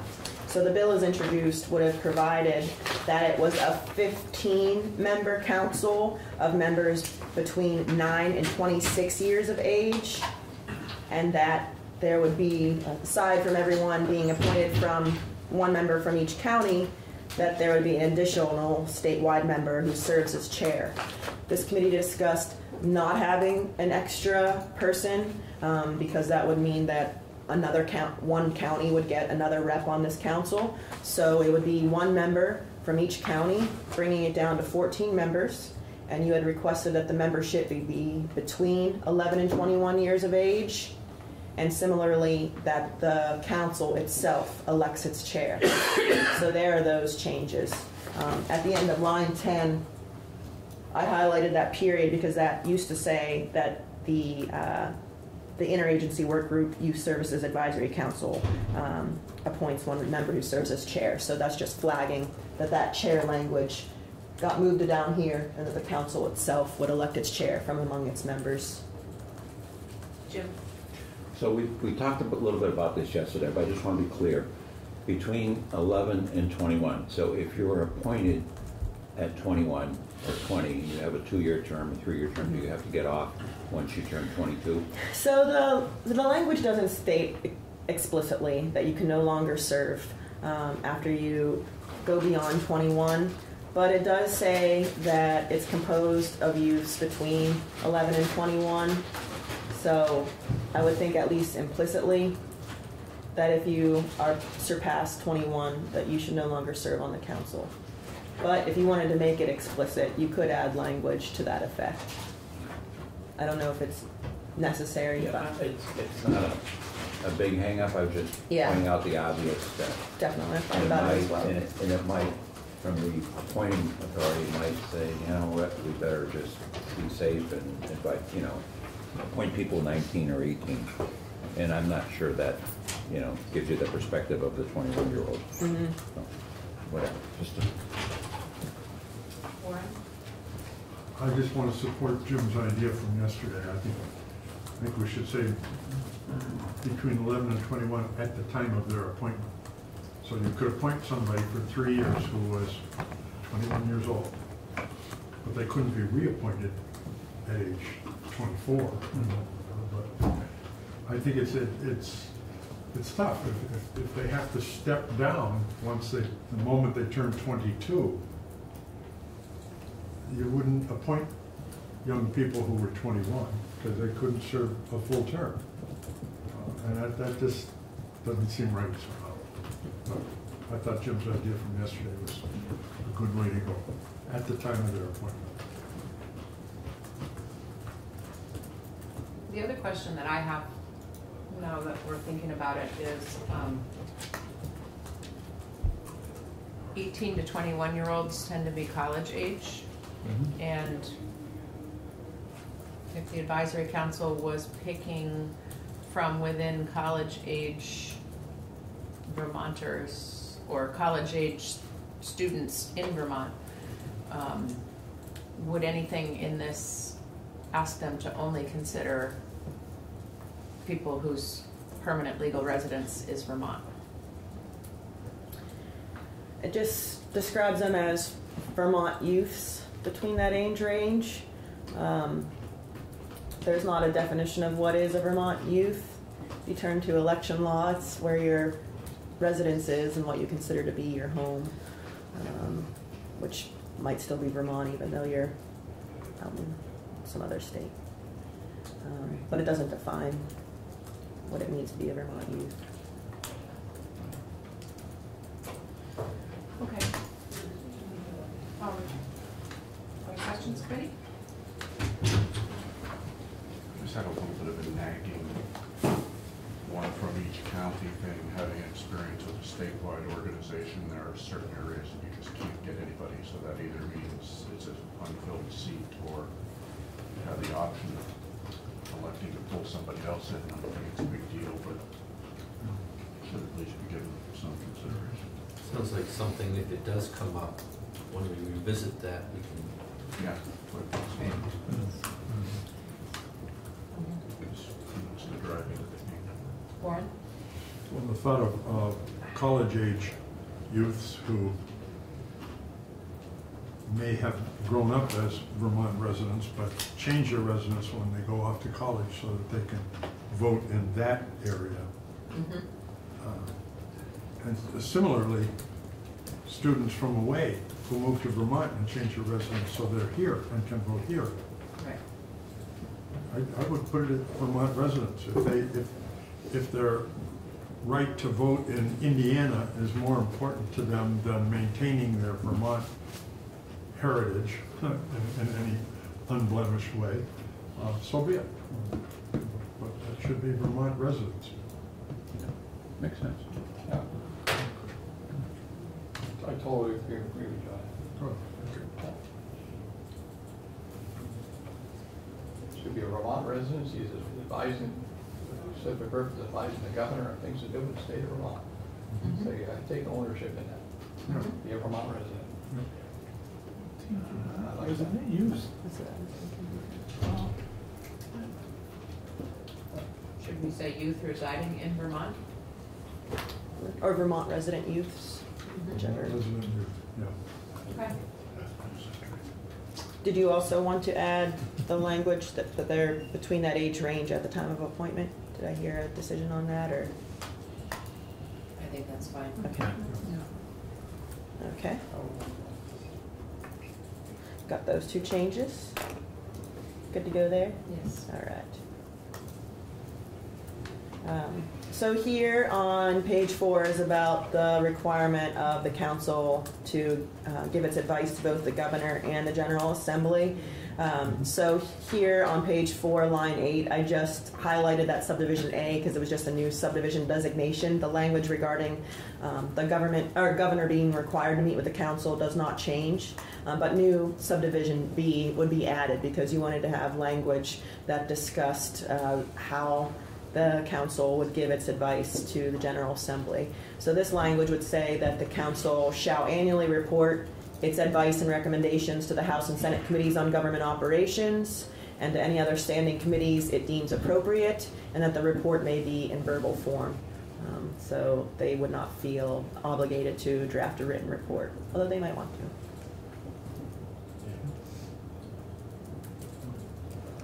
That work for you? All right. So on page 5, you get to the part where it discusses how you wanted to make sure it was known that they could participate remotely in committee council meetings, but that also you wanted to have some encouragement for council members to meet in person because you had stressed the importance of in-person interaction. So this new language that I ran by Tucker as our open meeting law attorney would provide first that members of the council may attend council meetings by electronic or other means without being physically present as a designated meeting location, as permitted under 1 VSA 312A2. So this is using language verbatim from the open meeting law. That's what that Cite 2 is, and that Cite 1 VSA 312A2 is a provision of the open meeting law that does allow remote participation in meetings, so long as there is at least a board member or a staff member of the board present at a designated meeting location so that members of the public can go there at that meeting site. So that's why that language is taken verbatim from the OML and say they may attend meetings by electronic or other means without being physically present as permitted under that provision of the open meeting law that requires a designated meeting location and someone to be there for members of the public to participate. And then adding there on page 5, line 5, that a finding to reflect your encouragement for in-person interaction. So the finding by the General Assembly that such virtual meeting attendance is particularly expedient for council members from remote areas of the state to participate in meetings, but also the General Assembly encourages council members to be physically present at meeting locations when possible due to the importance of in-person interaction. That language, particularly expedient. Expedient is a phrase that the Vermont Supreme Court likes to use when they talk about legislative discretional decision making. Expedient meaning what you find is the right thing to do at the time. So you're finding that it's particularly expedient for these council members who are youths, might not have their driver's license yet. They might be coming from remote areas of the state, and this is fine for them to participate remotely, but you're also encouraging them to be physically present when possible due to the importance of in-person interaction. Does that reflect what you wanted to state there? Yes. Okay. Thanks. Hi. And then the next change was about their term lengths. So the bill is introduced, stated here in regard to the initial provisions, that the initial appointments would be for 1, 2, and 3-year appointments, and you had suggested that instead that their terms be for 2 and 3-year appointment terms, so that they could get a little bit more experience and not just have their time be up after a 1-year term.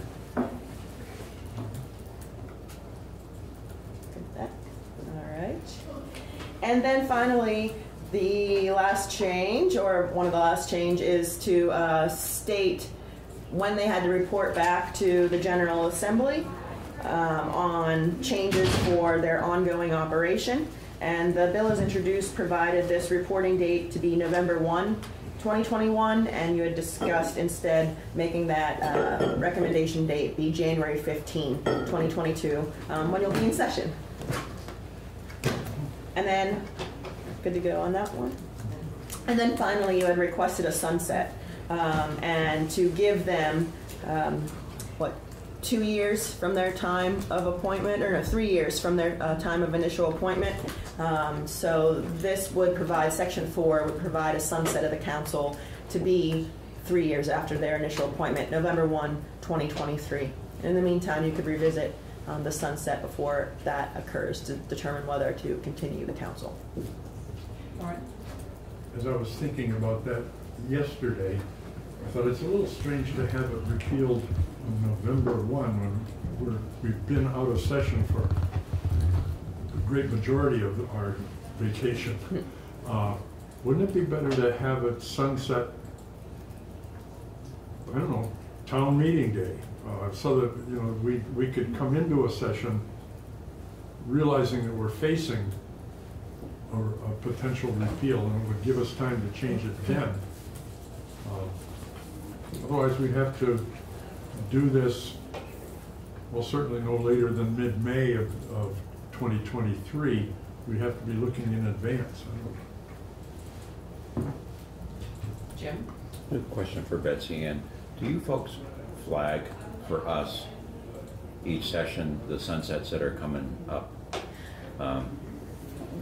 That year that would have to be acted on, like this session that would expire otherwise before we return in January? We can. We have a alleged council attorney who tracks sunsets, so it is possible for us to pass that info on to a committee. I don't know if it's always standard practice that we do, but we are able to. I just ask, I mean, I'm kind of indifferent on it, but if I would hate to appoint the new terms in November and then we don't act on a sunset that following session. The way it is now, if we're flagged, help us with our memory, we would have acted on the sunset before those appointments that November for the new 3-year terms. That's all. Something to consider. I just hate to take the rug out. Oh, you're appointed, and 2 months later, poof, you're gone. Thank you for your service.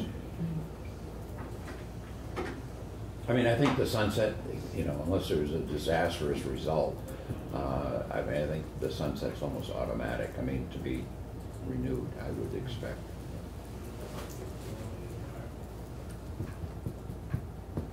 Now's the time if we want to make a change to that.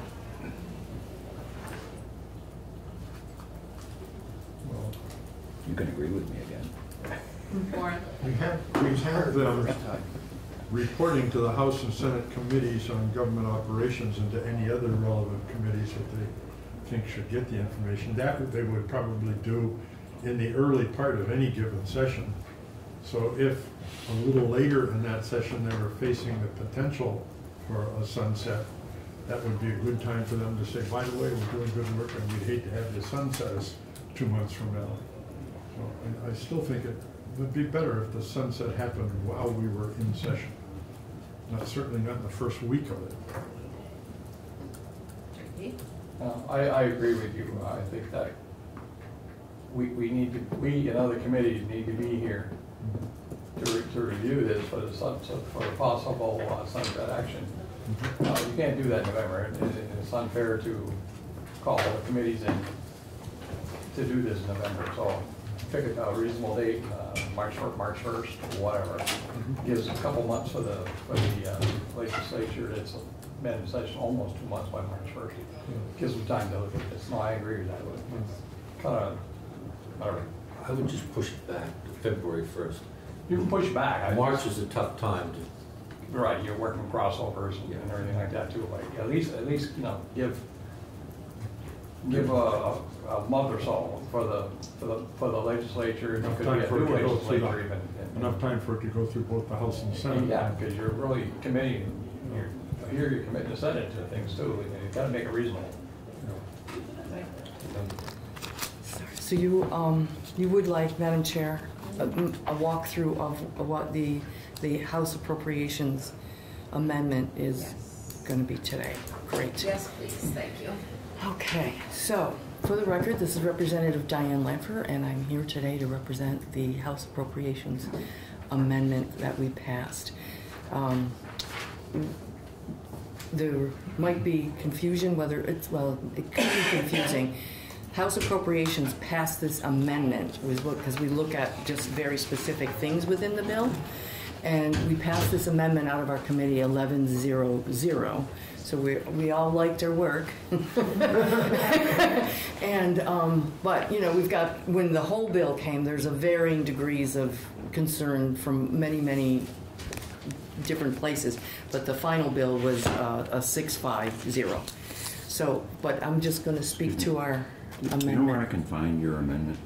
On today's calendar and today's calendar, if it's up there. Is it the last document on this list, Jim? Yeah, No, it's a summary of all the amendments. I think. Yes, we've asked Michelle to update the summary by Pages, topics and 856. include in it the Money Committee's amendments as well as 856.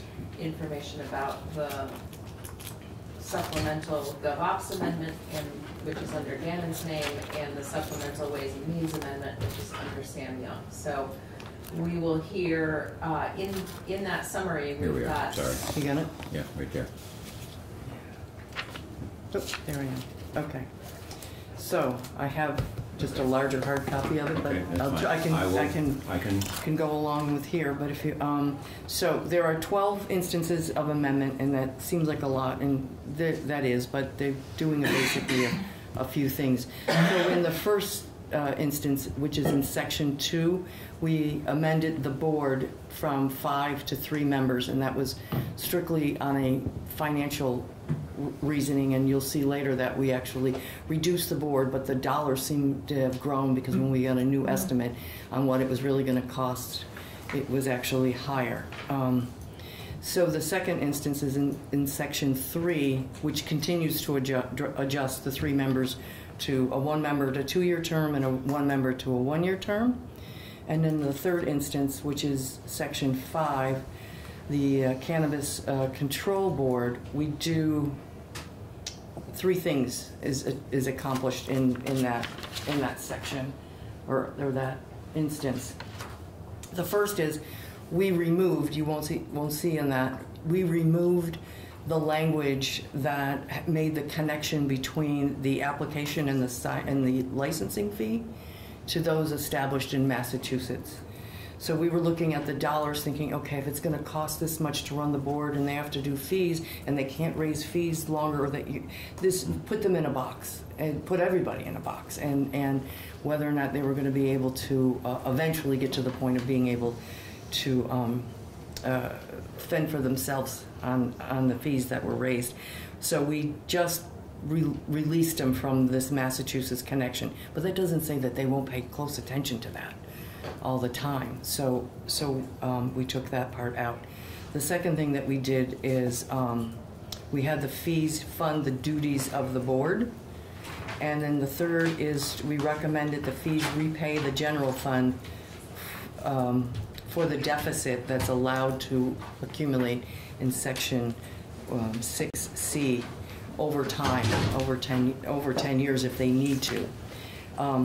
That is, some of us have sort of a little bit of a trauma issue around when the Vermont Life magazine was allowed to, no, I don't think it was allowed, but because it could draw on receipts, as a lot of funds can, and they're going to need to. At the beginning, they're going to have to be able to draw on the receipts to be able to get going.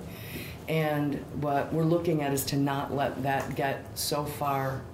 I don't know if you remember, but it's like $3 million in the hole. We could never get ourselves out of that. So there was some serious backstopping and having the fees try to pay for the deficit. In the fourth instance of amendment, we continue to move from the 5 to the 3 board is what that is. And then the fifth instance, you'll see that we moved from the $810,000 with updated knowledge from joint fiscal as to what the costs were going to be is $860,000. So Jeff has a question. Okay. So yes, sir. on that line, if we had kept it 5, it would have been a lot more. $1 million. Any idea? $1 million plus, I think, was the. okay, so the 810 was wrong. The 810 was probably their best guess at the time, Okay. and then JFO So probably being as we're kind as saving they money. can. It just doesn't look like it. It doesn't. That's Okay. why it seems a little illogic, doesn't it? Right. Yeah. But Thank it you. was another reason why, oh my goodness, we should probably Sure. keep it at 3 for now. And then in the sixth instance of amendment, in 6C, the original bill has the A and only the A. So we kept the A is the same language, but we added B and C. So 6CB, that's kind of a funny sound, moves any positive balance that may be at the end of that fund, at the end of the year, or at the end, positive balance in the Cannabis Regulation Fund to the general fund, okay? So that it isn't left there as like this little orphan excess dollar hanging on the bottom. So we scrape for every penny you can imagine. So that comes back to the general fund if it's there. And then in section 6CC, that we also make sure that if there is a positive balance on the end of that fund, 30% of that fund would then go to the prevention as we indicate in 18A. Okay? The seventh instance of amendment is a little more active. Much like you had this discussion that I came in on, which I'm glad of, talking about sunsetting, not sunsetting, letting something be. This is fairly new. There's language that the auditor in the bill will come back in 2023 after the Cannabis Board is up and running. Will come back with their examination and recommendations on, well, this is how I would interpret it. Time goes on, he's going to take a look at it, and then he'll come to the General Assembly with, this is what's working great, you don't need to do anything, or, okay, we need to make an adjustment here because this is so new, it's going to probably have a lot of variables at first until it settles out. So we sunset the board in 2024, a year after the auditors, which gives us that year, the General Assembly, to come back here and react. Either say, it's fine, we just move the sunset out, or we're going to need to work on some issues with it. And then the eighth instance of amendment is the place where the 6% sales tax. The Ways and Means Committee, unlike the Senate had 100% excise tax that would have gone to the general fund, and our Ways and Means, which I don't disagree with, it's a taxable product. It's like buying a postie, it should be, a part of the tax revenue. However, this 100% of the sales tax goes to the education fund. Okay, that's good, and nobody disagrees with that. But this is where, from hearing about the issues, and actually, and the governors recommend to actually try to develop a universal after school, and I'm sure you've heard, where we come to an agreement here in our committee to guide the 6% dollars to the efforts of the grant programs to start and expand after school and summer learnings with a focus on increasing access to underserved areas of the state.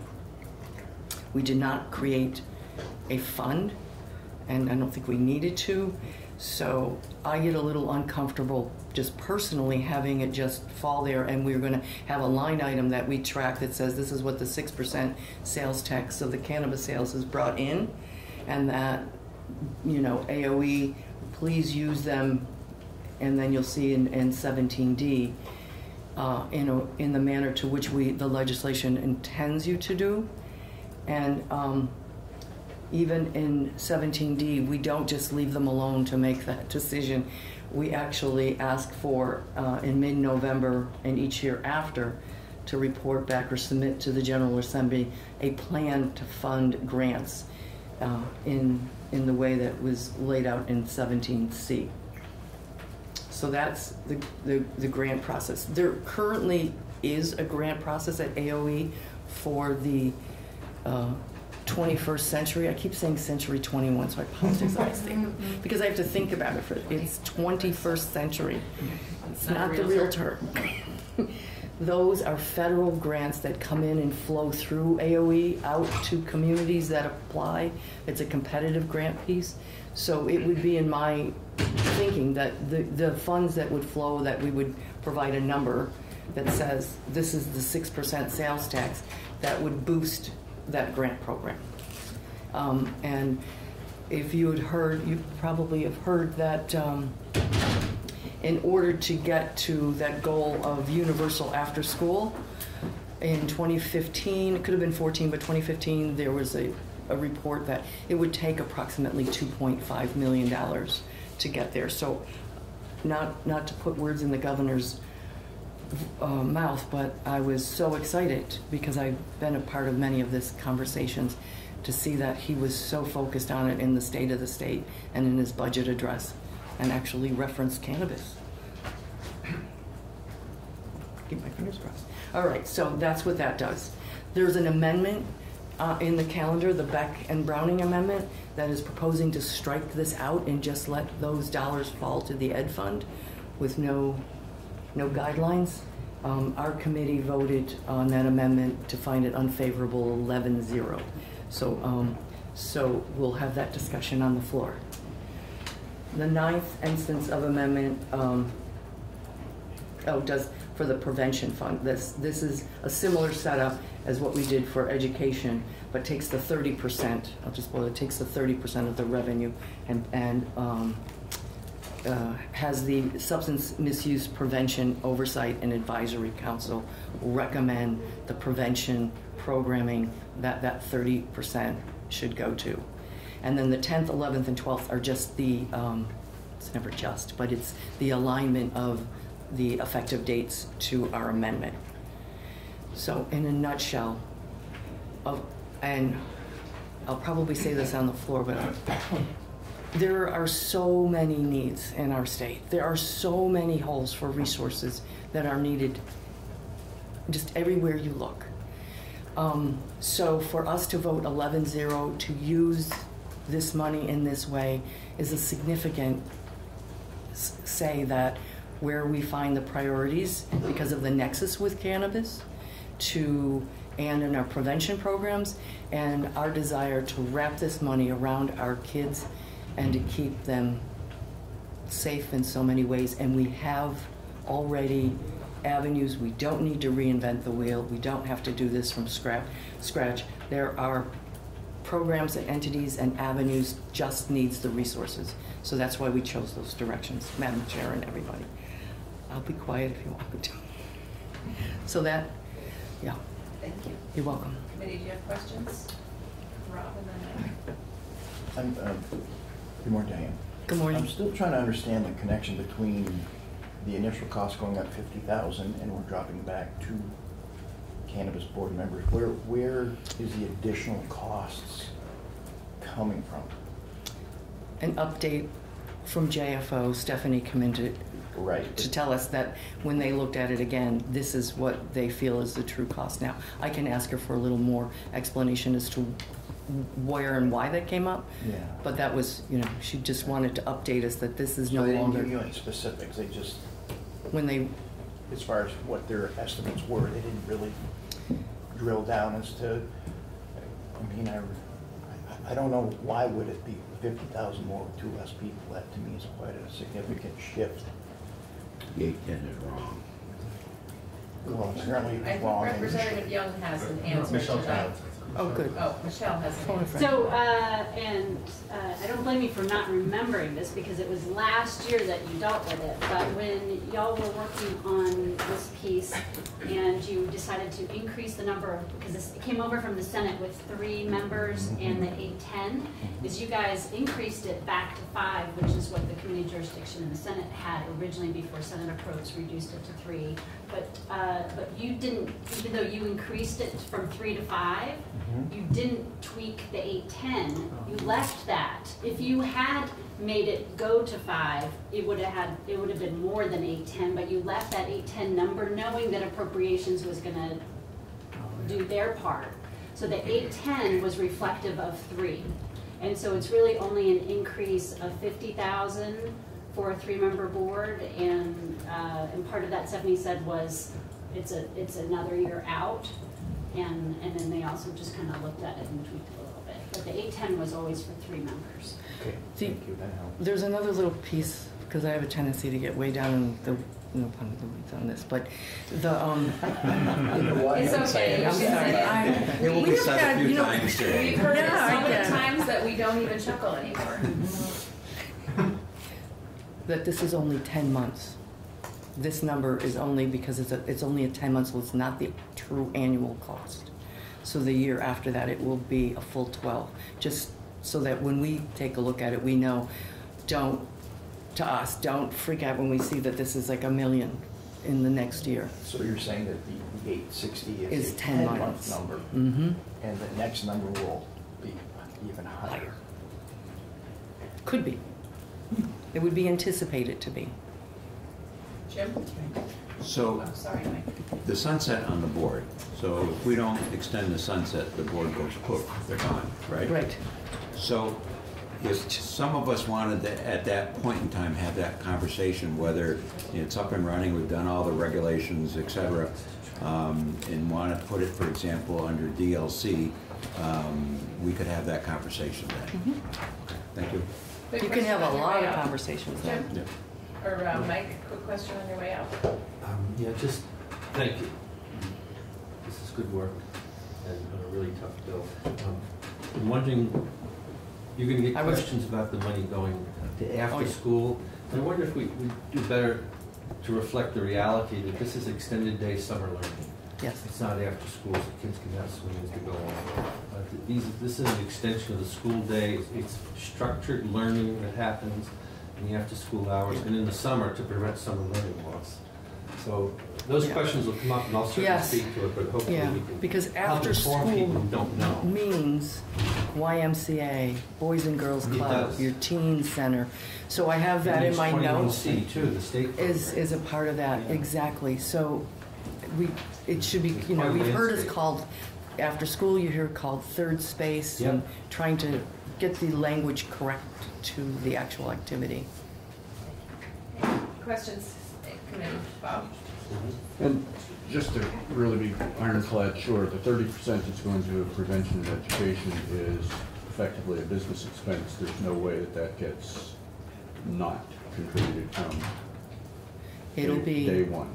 I would have liked, just me personally, would have liked to see it a little harder placement, you know, only to keep, I would like it to have gone into a fund, but I do understand the dynamics around that, because right now it would be a line item in our forecast that says this is the cannabis forecast, and a number that would be agreed upon, like the dollars, when I call it balancing the checkbook.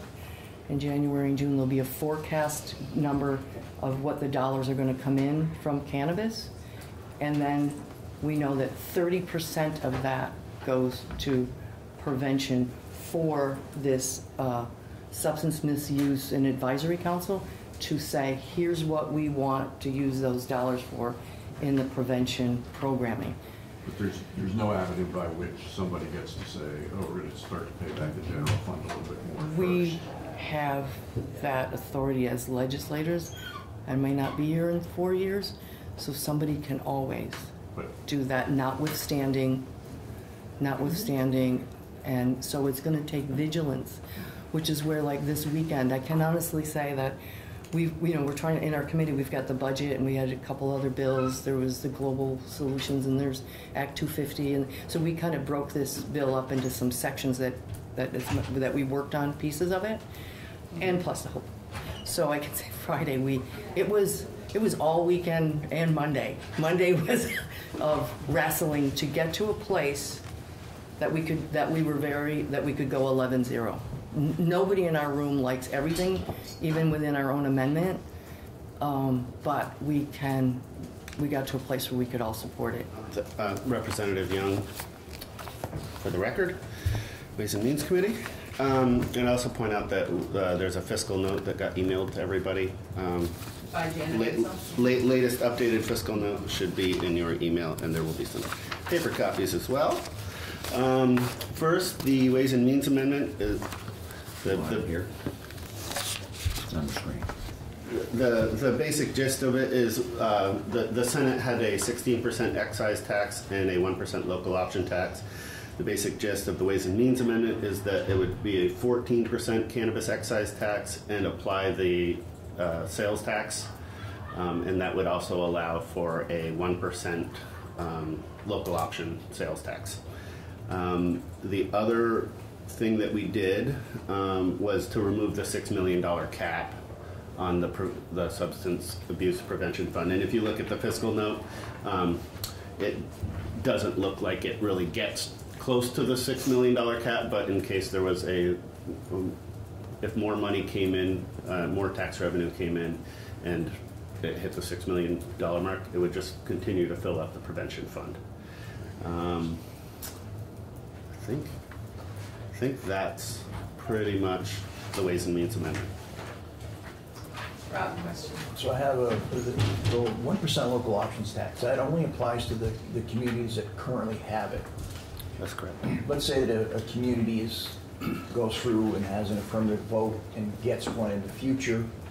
Would they be able to apply the 1% local options tax? Yes. They would. Yeah, and currently about 40% of the sales in the state actually have the 1% local option tax on it. But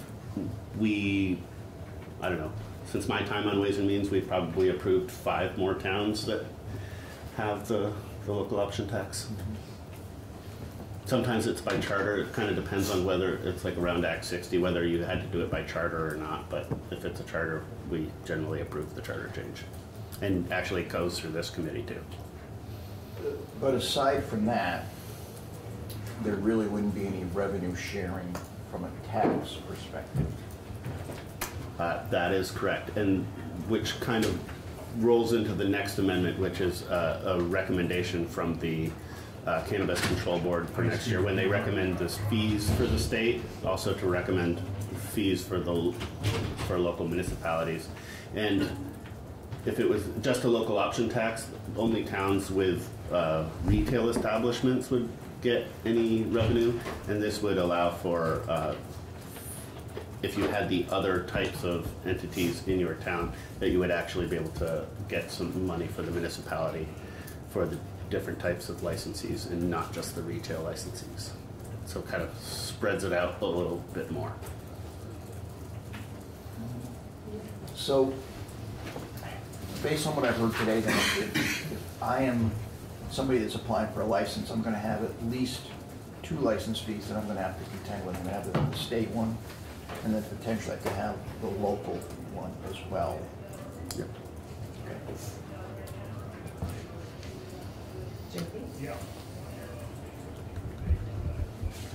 So where does the municipality get the money? The state or the local or both? When I say get the money, I'm talking a portion of the license fee. Unless I'm wrong here. This portion, I'm looking for a portion of the state license fee or whatever they're doing. And if the municipality forms a cannabis control board and they set local license fees. Yeah. So does this bill allow the town to collect the fees from both licenses? Or does the town have to go through a charter No. to do No. the local one? For the fees, there doesn't need to be any sort of charter change. But it's just like we had that was in the bill before for the Cannabis Control Board to come back with recommendations for the fees for the state licenses. They'll also come back with a recommendation for local fees. And we will have to. And we will have to approve whatever or that change is them. next year. Raise them, lower them, whatnot. Question? I was just going to clarify for JP is that I think what you were talking about is when the local, so if you have your select board create a local cannabis control commission, they'll still do their local permit fees and can do that, and then this new local fee that's assessed at the state level is separate, and then that'll go back to the towns.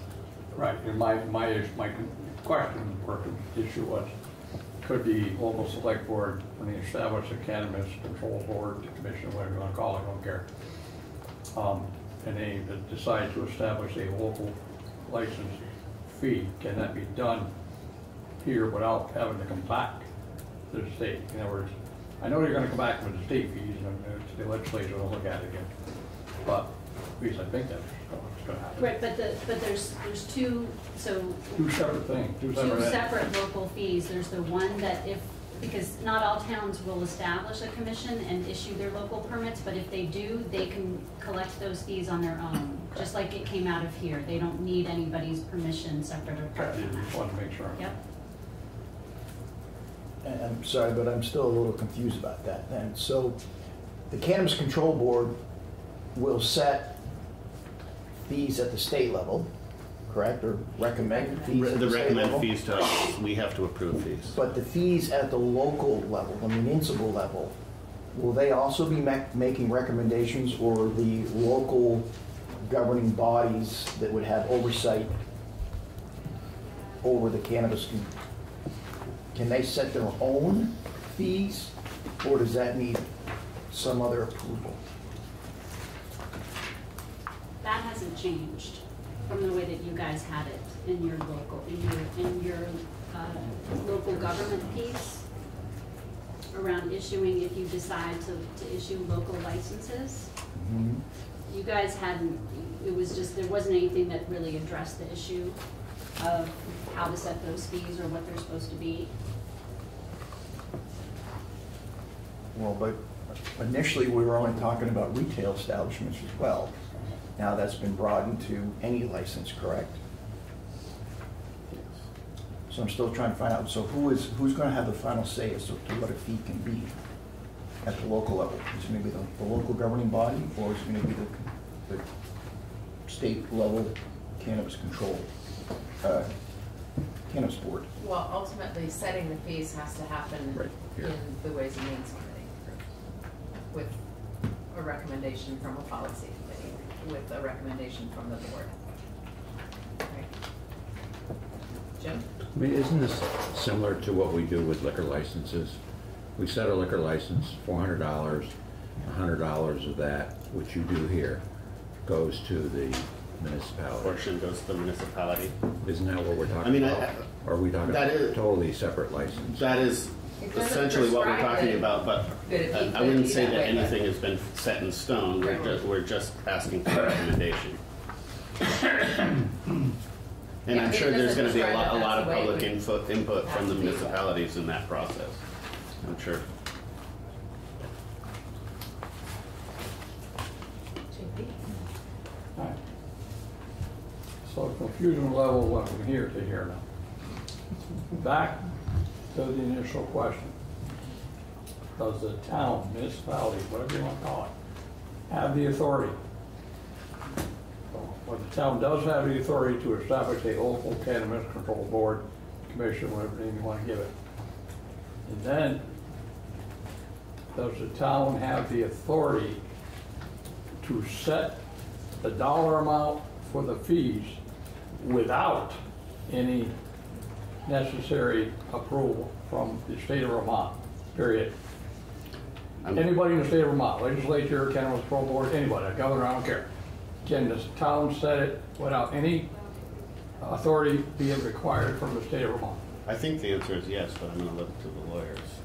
So Section 863, which is the regulation by local government that y'all work so much on, that is not amended at all by the Ways and Means Amendment or by the separate Young Amendment. The only thing, so whatever you had with regard to inherent authority to issue the local licenses, there's nothing in that language about how you set fees or anything like that. There's nothing restricted, it's not addressed. So I think the presumption was that it would be following the way that you do with liquor licenses now. So there's no requirement that you get anybody's approval for fees or anything like that. There's nothing in there that says specifically an affirmative, you can set fees for those permits. I presume it's, I would consider it to be implied because that's what you do, is you issue a permit and you collect a fee for it. Right. That's completely separate. That's not touched by any of these other amendments. The only thing that the Ways and Means and the subsequent Ways and Means amendments are dealing with are this new additional fee that would be, the board would recommend to you, legislature would choose what it is and say, board, you're now, when people get licenses, they're gonna collect a state fee and a local fee. And they're gonna figure out what those are, and then that's gonna go out to towns regardless of whatever type of cannabis establishment they have there. Okay. Does that make sense? Yeah. So some towns may choose, so under this proposal, the idea is that all towns will get probably some money from the state collected local fee, and then only the towns that choose to issue a local license permit through their local select board, / Cannabis Control Commission, will be doing that individual permit fee. Right. Based on fees that are recommended and approved by? No. It's completely local. Yeah, it Okay. doesn't, yeah, the recommendations, and I'll double check, but the recommendations are just having to do with the new local fee. But I'll double check to make sure that you couldn't read it otherwise. Huh?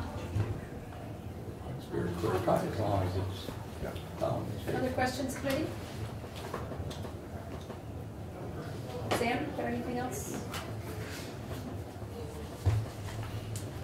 I think that's it. Great. So committee, we should, John, is there anything that you want to add to this? No, Okay. I think Sam did a great job. So we have a Ways and Means Committee amendment that will come up very first after the initial floor report. And then we'll do the Appropriations Committee amendment on the floor, and then we'll come back to the other amendments, in one of which being Sam's second amendment, which is this local fee issue. So I'd like to do a show of hands on the Ways and Means Committee amendment.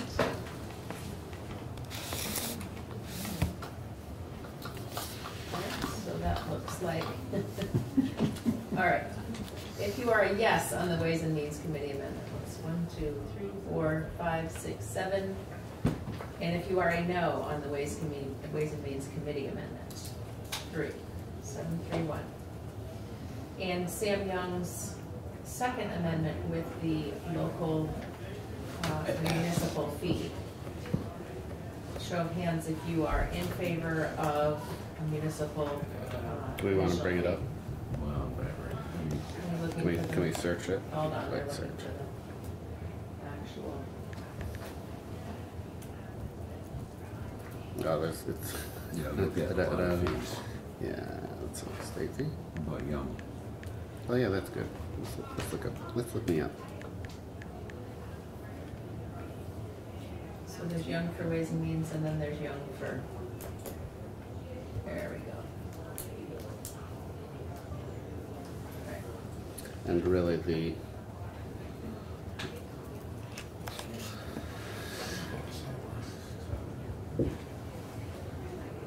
Local fees to be charged and collected.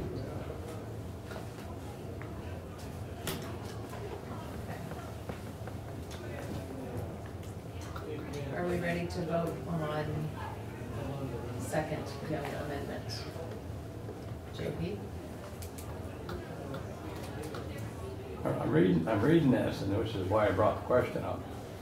The question I had was, the towns, municipalities have total control over setting the local fees.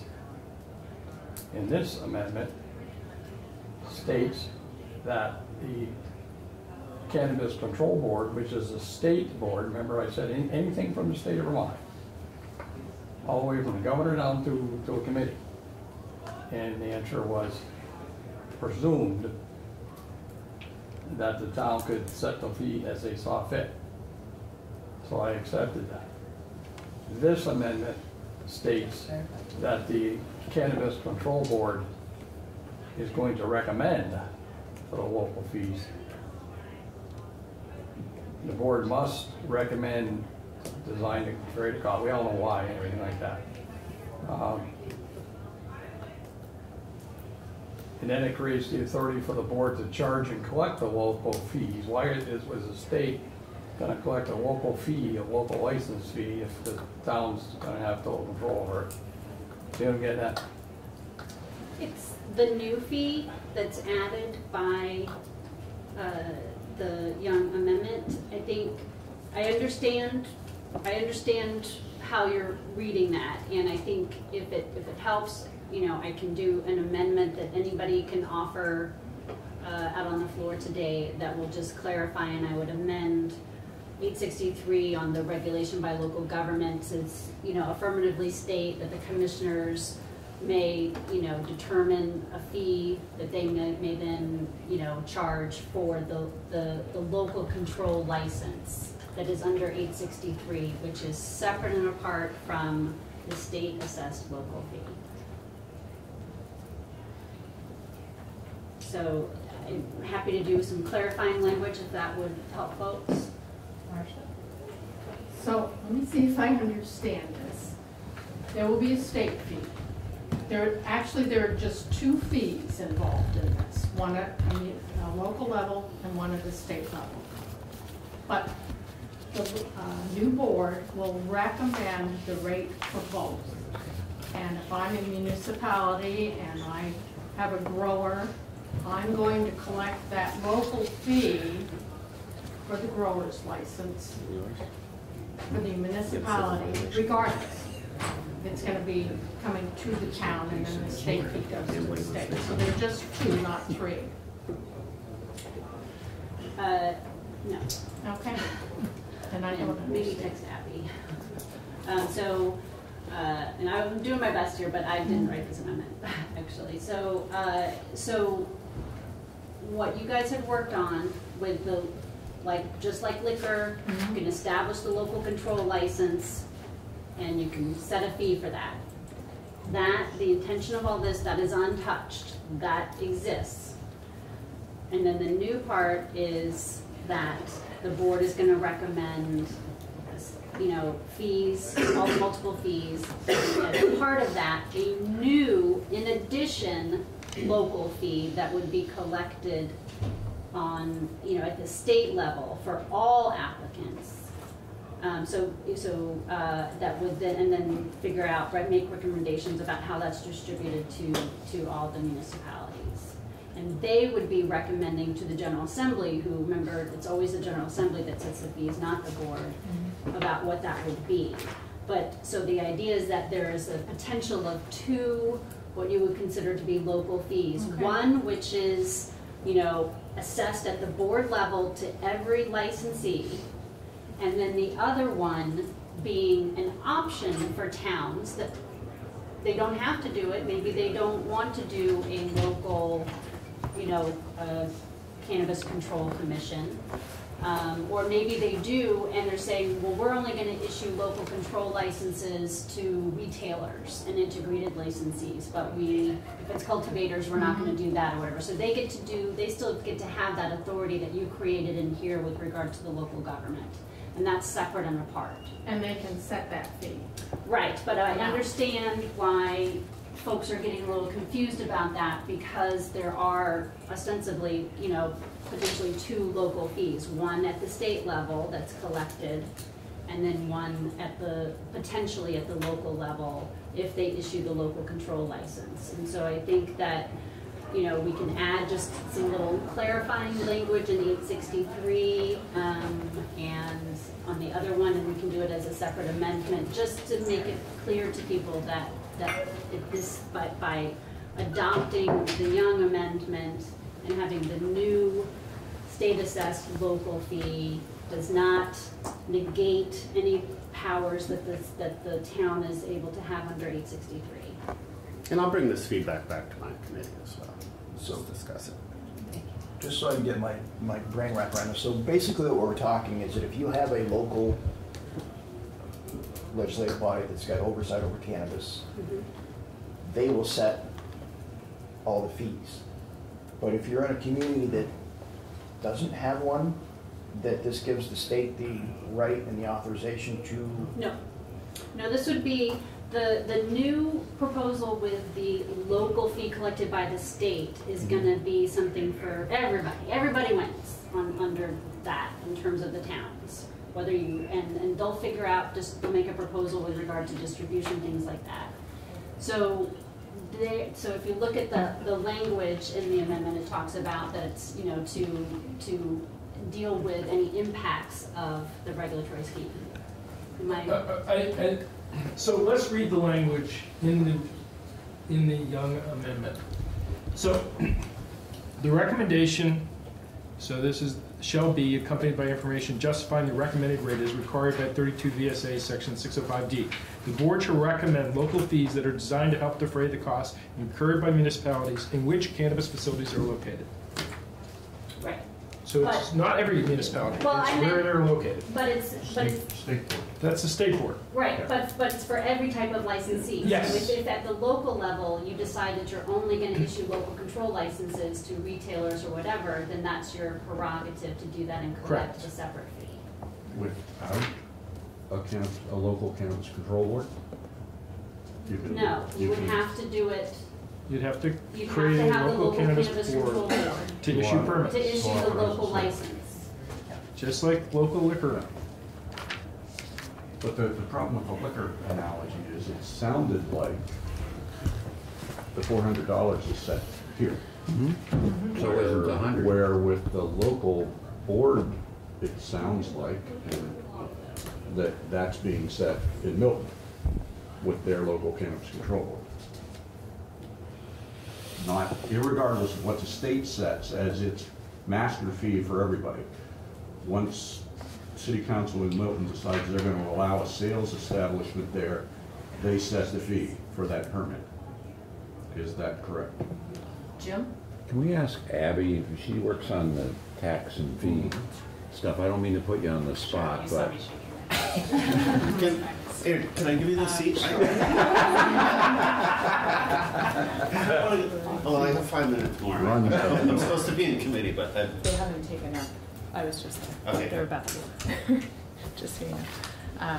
Okay, thank you for inviting me in. So Abby Shepherd, Office of Legislative Counsel. I did work on this draft, so I think I can answer part of that question. This is just for the report that the board would make about what the local fees should be set at, but then it would still be up to the state to set those local fees, and they would follow the fee bill process. So this language is sort of an opening so that local fees can be proposed. It does not establish any. It does not set the rates or the amounts. And again, it's still required to follow it's 32 VSA 605, which requires fees to be for the cost of providing the service or the cost of administration.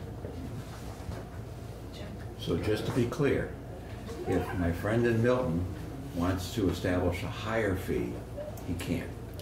It would depend on what the Unless the board legislature- proposes and the legislature Okay. then allows. Then if Right. that board thought that the fee should be higher, they would have to come to the legislature and propose a higher fee, and the legislature would have to enact it. Thank you. That's clear. So you just said, so now we're back to the opposite from what I told earlier. Now the local commission, whatever, is going to have legislative approval to set that fee. So, scenario. State of Vermont sets a license fee for whatever they're going to set, whatever thing you're going to do, cultivating, retail, whatever, make something up. $5,000. And then the state's going to set a fee that the local people will get us to get $2,000. Now you're up to $7,000. Okay. So now the local municipality commission wants to set a fee, and they want to say $5,000. In order for them to set that fee of $5,000 for the local, the third or the second actually local tax, that $5,000 has to be approved by the legislature. And for simplicity, that's a yes or no answer. Yes. Okay. And that would apply to every local fee. It wouldn't be just for, if that particular municipality said we think that it should be a higher amount, it would change it for all localities. Assuming that that's the structure that we followed. This is also a recommendation. Okay, so why Yes, should the the answer city is of yes. Burlington have the right, or actually, why shouldn't the city of Burlington have the right to set a $10,000 local fee where a town municipality of whatever name, pick mine, sets a local fee of $5,000? Why does it have to be 5 or 10 for every municipality? You see what I'm getting at? I'm talking about the third tax, which is the second local tax. You see what I'm getting at? I don't think this language gets to that amount of specificity. I think that would be part of the proposal of what the board would recommend to the legislature. Yeah. So I'm afraid I can't answer. This sounds to me like the board was gonna recommend, and may recommend, and whatever happens, and I guess you might get one. And the final say would be Yeah. by the legislature. Okay. Jim? I would move that we find Representative Young's amendment favorable. More discussion? Show of hands if you approve of Representative Young's amendment.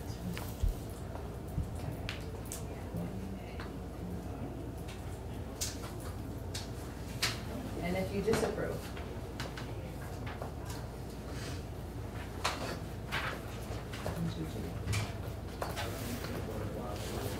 Thank you. Thank you.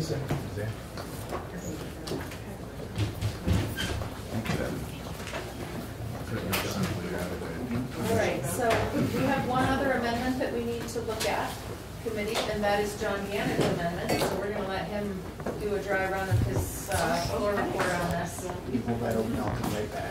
Okay.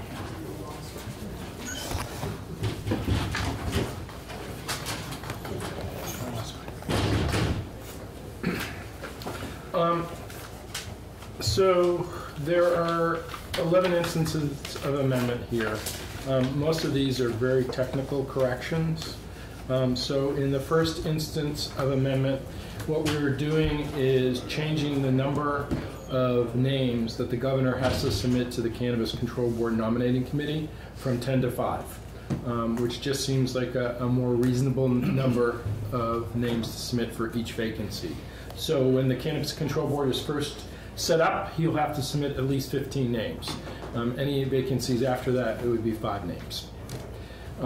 The second one really just eliminates a redundancy. So, it said groundwater, quality requirements or regulations, so it's now just groundwater quality requirements. And so that's just removing a redundancy that was in the bill. The third instance of amendment is changing the definition of small cultivator by increasing the square footage that a small cultivator can grow cannabis in from 500 square feet to 1,000. The reason we did this is we heard from small growers and they are more comfortable and think it's more economically viable to have 1,000 square feet than 500 square feet.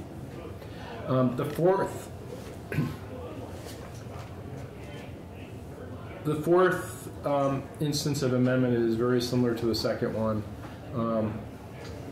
It just eliminates redundancy. Then E replaces, the fourth instance, just changes language with respect to pesticides and ensures that federal regulation of pesticide applies to cannabis cultivators. The fifth amendment is a language change that we intended to have in our amendment to the bill but failed to make it in. This was a recommendation from the Committee on Healthcare, is that all advertisements shall contain health warnings developed by the Department of Health and adopted by rule by the board. That is the language that we agreed to. John, is the fourth instance, number E, 40 CRF, the most stringent regulation? There's no state that would... Well, we'll get to another, I'll get to another thing that deals with pesticides, but this is just ensuring that federal pesticide regulation applies to cannabis cultivation. So then we move on to the Sixth Amendment, which gets sort of to your answer there, is this makes sure that any rules adopted by the Cannabis Control Board around pesticides need to be at least as stringent as those developed by the Agency of Agriculture, Food and Markets. So they can't make something less stringent, they can only make it more stringent. The seventh instance amendment is another thing from healthcare, just again making it clear that the labeling requirements for cannabis sold by to retailers and integrated licensees includes health warnings developed by the Department of Health. The eighth instance of amendment changes the number of milligrams of THC in basically edible products from 100 milligrams to 50 milligrams. Now, the serving size hasn't changed here, so the serving size is still 5 milligrams, but the purpose of this change is to reduce the risk of somebody consuming too much cannabis in an edible product. And I will say this is the most stringent standard of any state in the country. Most states set the total milligrams of THC at 100 and the serving size at 10. So we are under both. The 9th Instance Amendment is, again, this is coming from healthcare and deals with labeling and appropriate warnings developed by the Department of Health. Again, the Department of Health has to develop the warnings, and then the board has to implement those. The 10th Instance Amendment says that, well, there can be exceptions or accommodations for small cultivators. There cannot be exceptions or accommodations with respect to land use and environmental things, which is what Section 869 of our bill covers.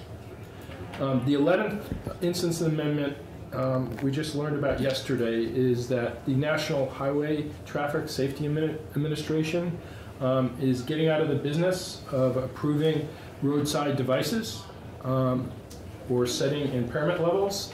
And so with this change, it really makes it, what will happen is the Department of Public Safety will make a recommendation to the General Assembly as to what, is there a measurable level of impairment for cannabis? And 2, is there a testing device, a roadside testing device, that can accurately determine that level of impairment? And so they will be making a recommendation on those 2 things to the General Assembly, and then the General Assembly can determine whether to approve the use of that device for roadside testing.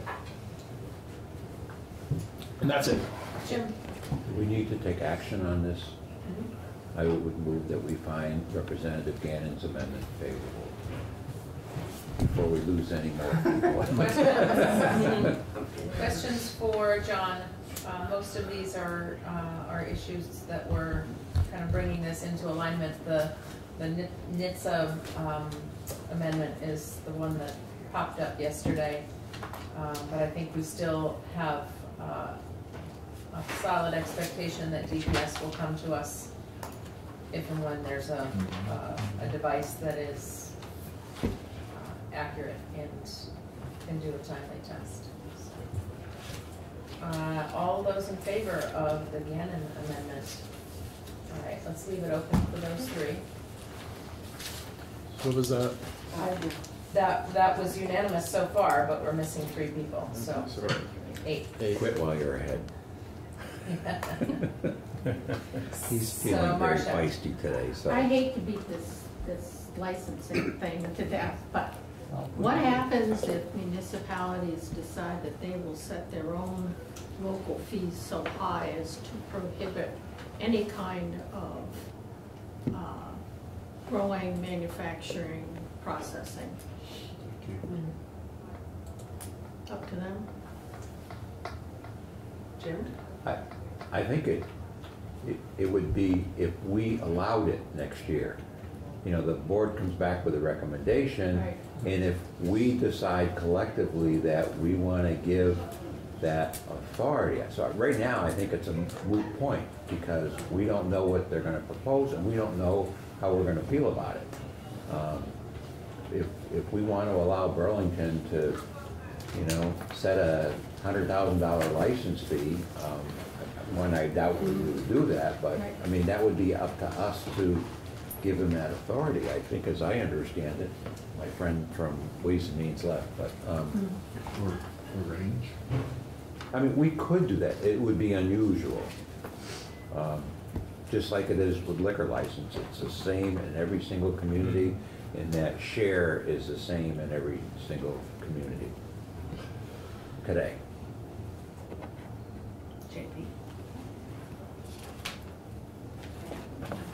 Y'all know my intentions behind all this. That was to represent the people that I'm here for. And that's the residents of the town of Milton. Yeah. So should the town of Milton decide they want to allow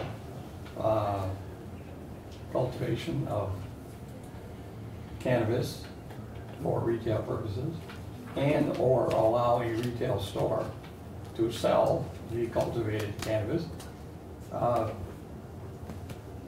the right to do that by town vote initially and by saying town commission, but I do understand that the state wants to have control over how much the municipality can charge somebody to do this. And that bothers me greatly. Bothers me greatly that the state is going to be able to mandate to the municipality, you can charge this amount, but you can't charge what you decide you want to charge. But that's always been the bill even before this Ways and Means changed. I mean, there know, was a I 2% know. local option tax that was set by the legislature. I know, I understand that, but with, at least with the 2% local option tax, the municipality on retail sales anyway, I know it was retail sales, was going to get the 2%. So that was something that the municipality was going to get. Right now, the municipality is going to get what the state decides they're going to get. They're going to give them whether it's $500 or $50,000 from a 2% options tax, and there's a big difference. Big difference. Option tax was based on sales. This is Sales. based on Licenses, yes. So, for example, in Milton, I understand. so that. let's use the example of Milton, which has a dispensary. So if the dispensary, can get an integrated license, so there would be a potential fee set by the state for that license. And the town will get a portion of it. Yeah, no, the town, there's a local part that they will get all of. Right. And there might be other growers or other manufacturers who seek to be licensed in your municipality, which could offer more license fee revenue than in the scenario where it was a percentage of sales.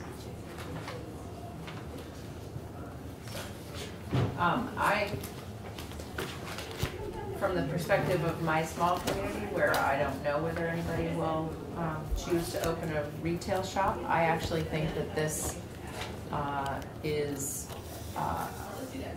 a more even spread of revenue sharing across the landscape, because you can imagine that there is going to be a wider distribution of growers and labs and wholesalers and manufacturers across the landscape than there will be for the distribution of retailers.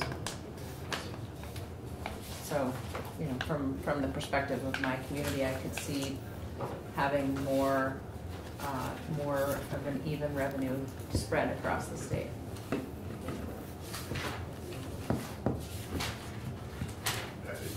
I have a question, but the other side of that thing is the thing that I've always been concerned about, is the inducement that have the sales. That's the horse that's out of the barn. Right.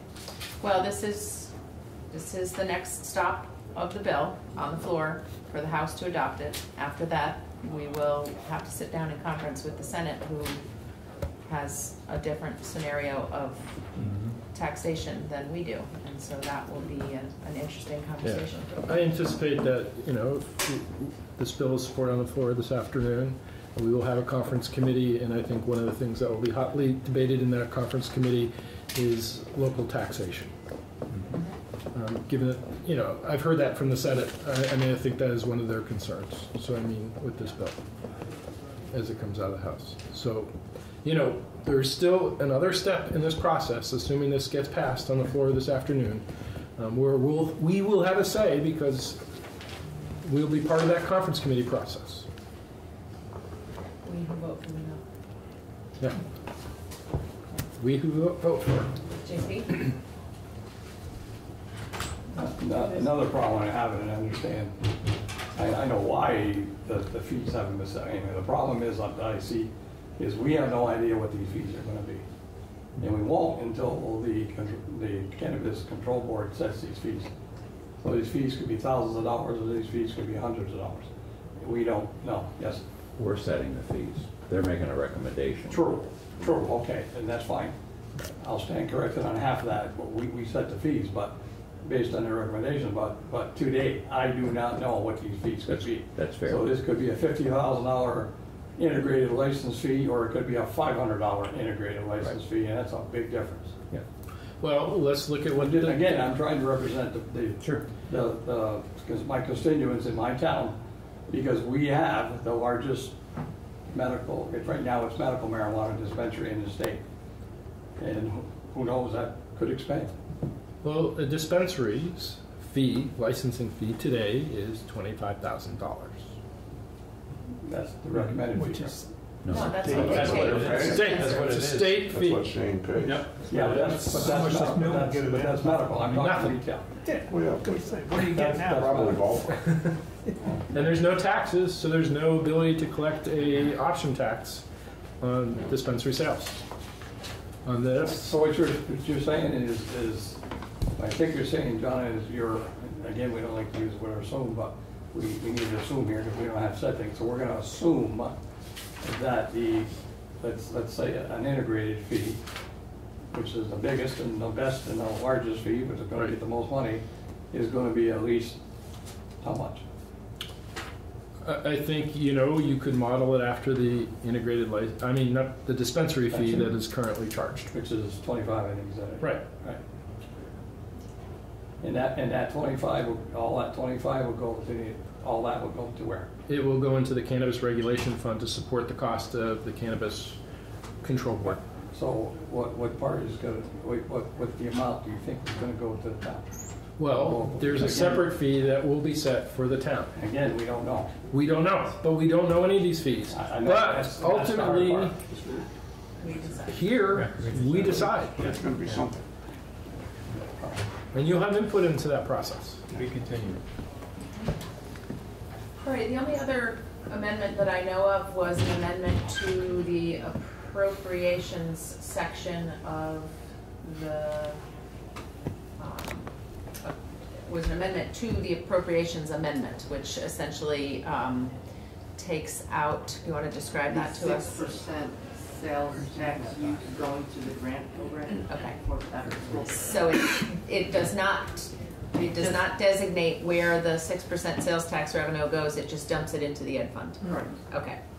We voted on that. Yes, I'd love to know what you... We voted to find that amendment not favorable on 11-0. And I just have in my hand too, just an update for those that missed on the newest fiscal note on the board cost over 3 years. So we'll have that on our desk from Ways and Means. Good. I don't know if we need to hear from the sponsor. If we do, we can wait, but otherwise I would move that we find the Beck amendment unfavorable. I don't know, maybe it's not even for us to, it's an appropriation of money, so maybe it's... So it's a data point that might come up, and so I think it's fine for us to straw poll it. Because it was an amendment to the work that the Appropriations Committee did, we presented it there. So if Jim's motion is to find Beck unfavorable, so yes means no. Do you find the Beck amendment unfavorable? All right, do you find it favorable? Are you abstaining? Oh, sorry. I'm sorry, it's lunchtime. Yeah. Sugar levels, yes means no. Quick raisins. All right. No, it's, So- I made the motion to make it unfavorable, which You don't like it. we don't want the amendment. I mean, it'll just get put into the education fund, and who knows where it goes. I think is what the appropriations This- kind of look yeah. at. It goes into Appropriations that wanted to section it big off and pot say of that money, this which is can for always use more, extended but learning.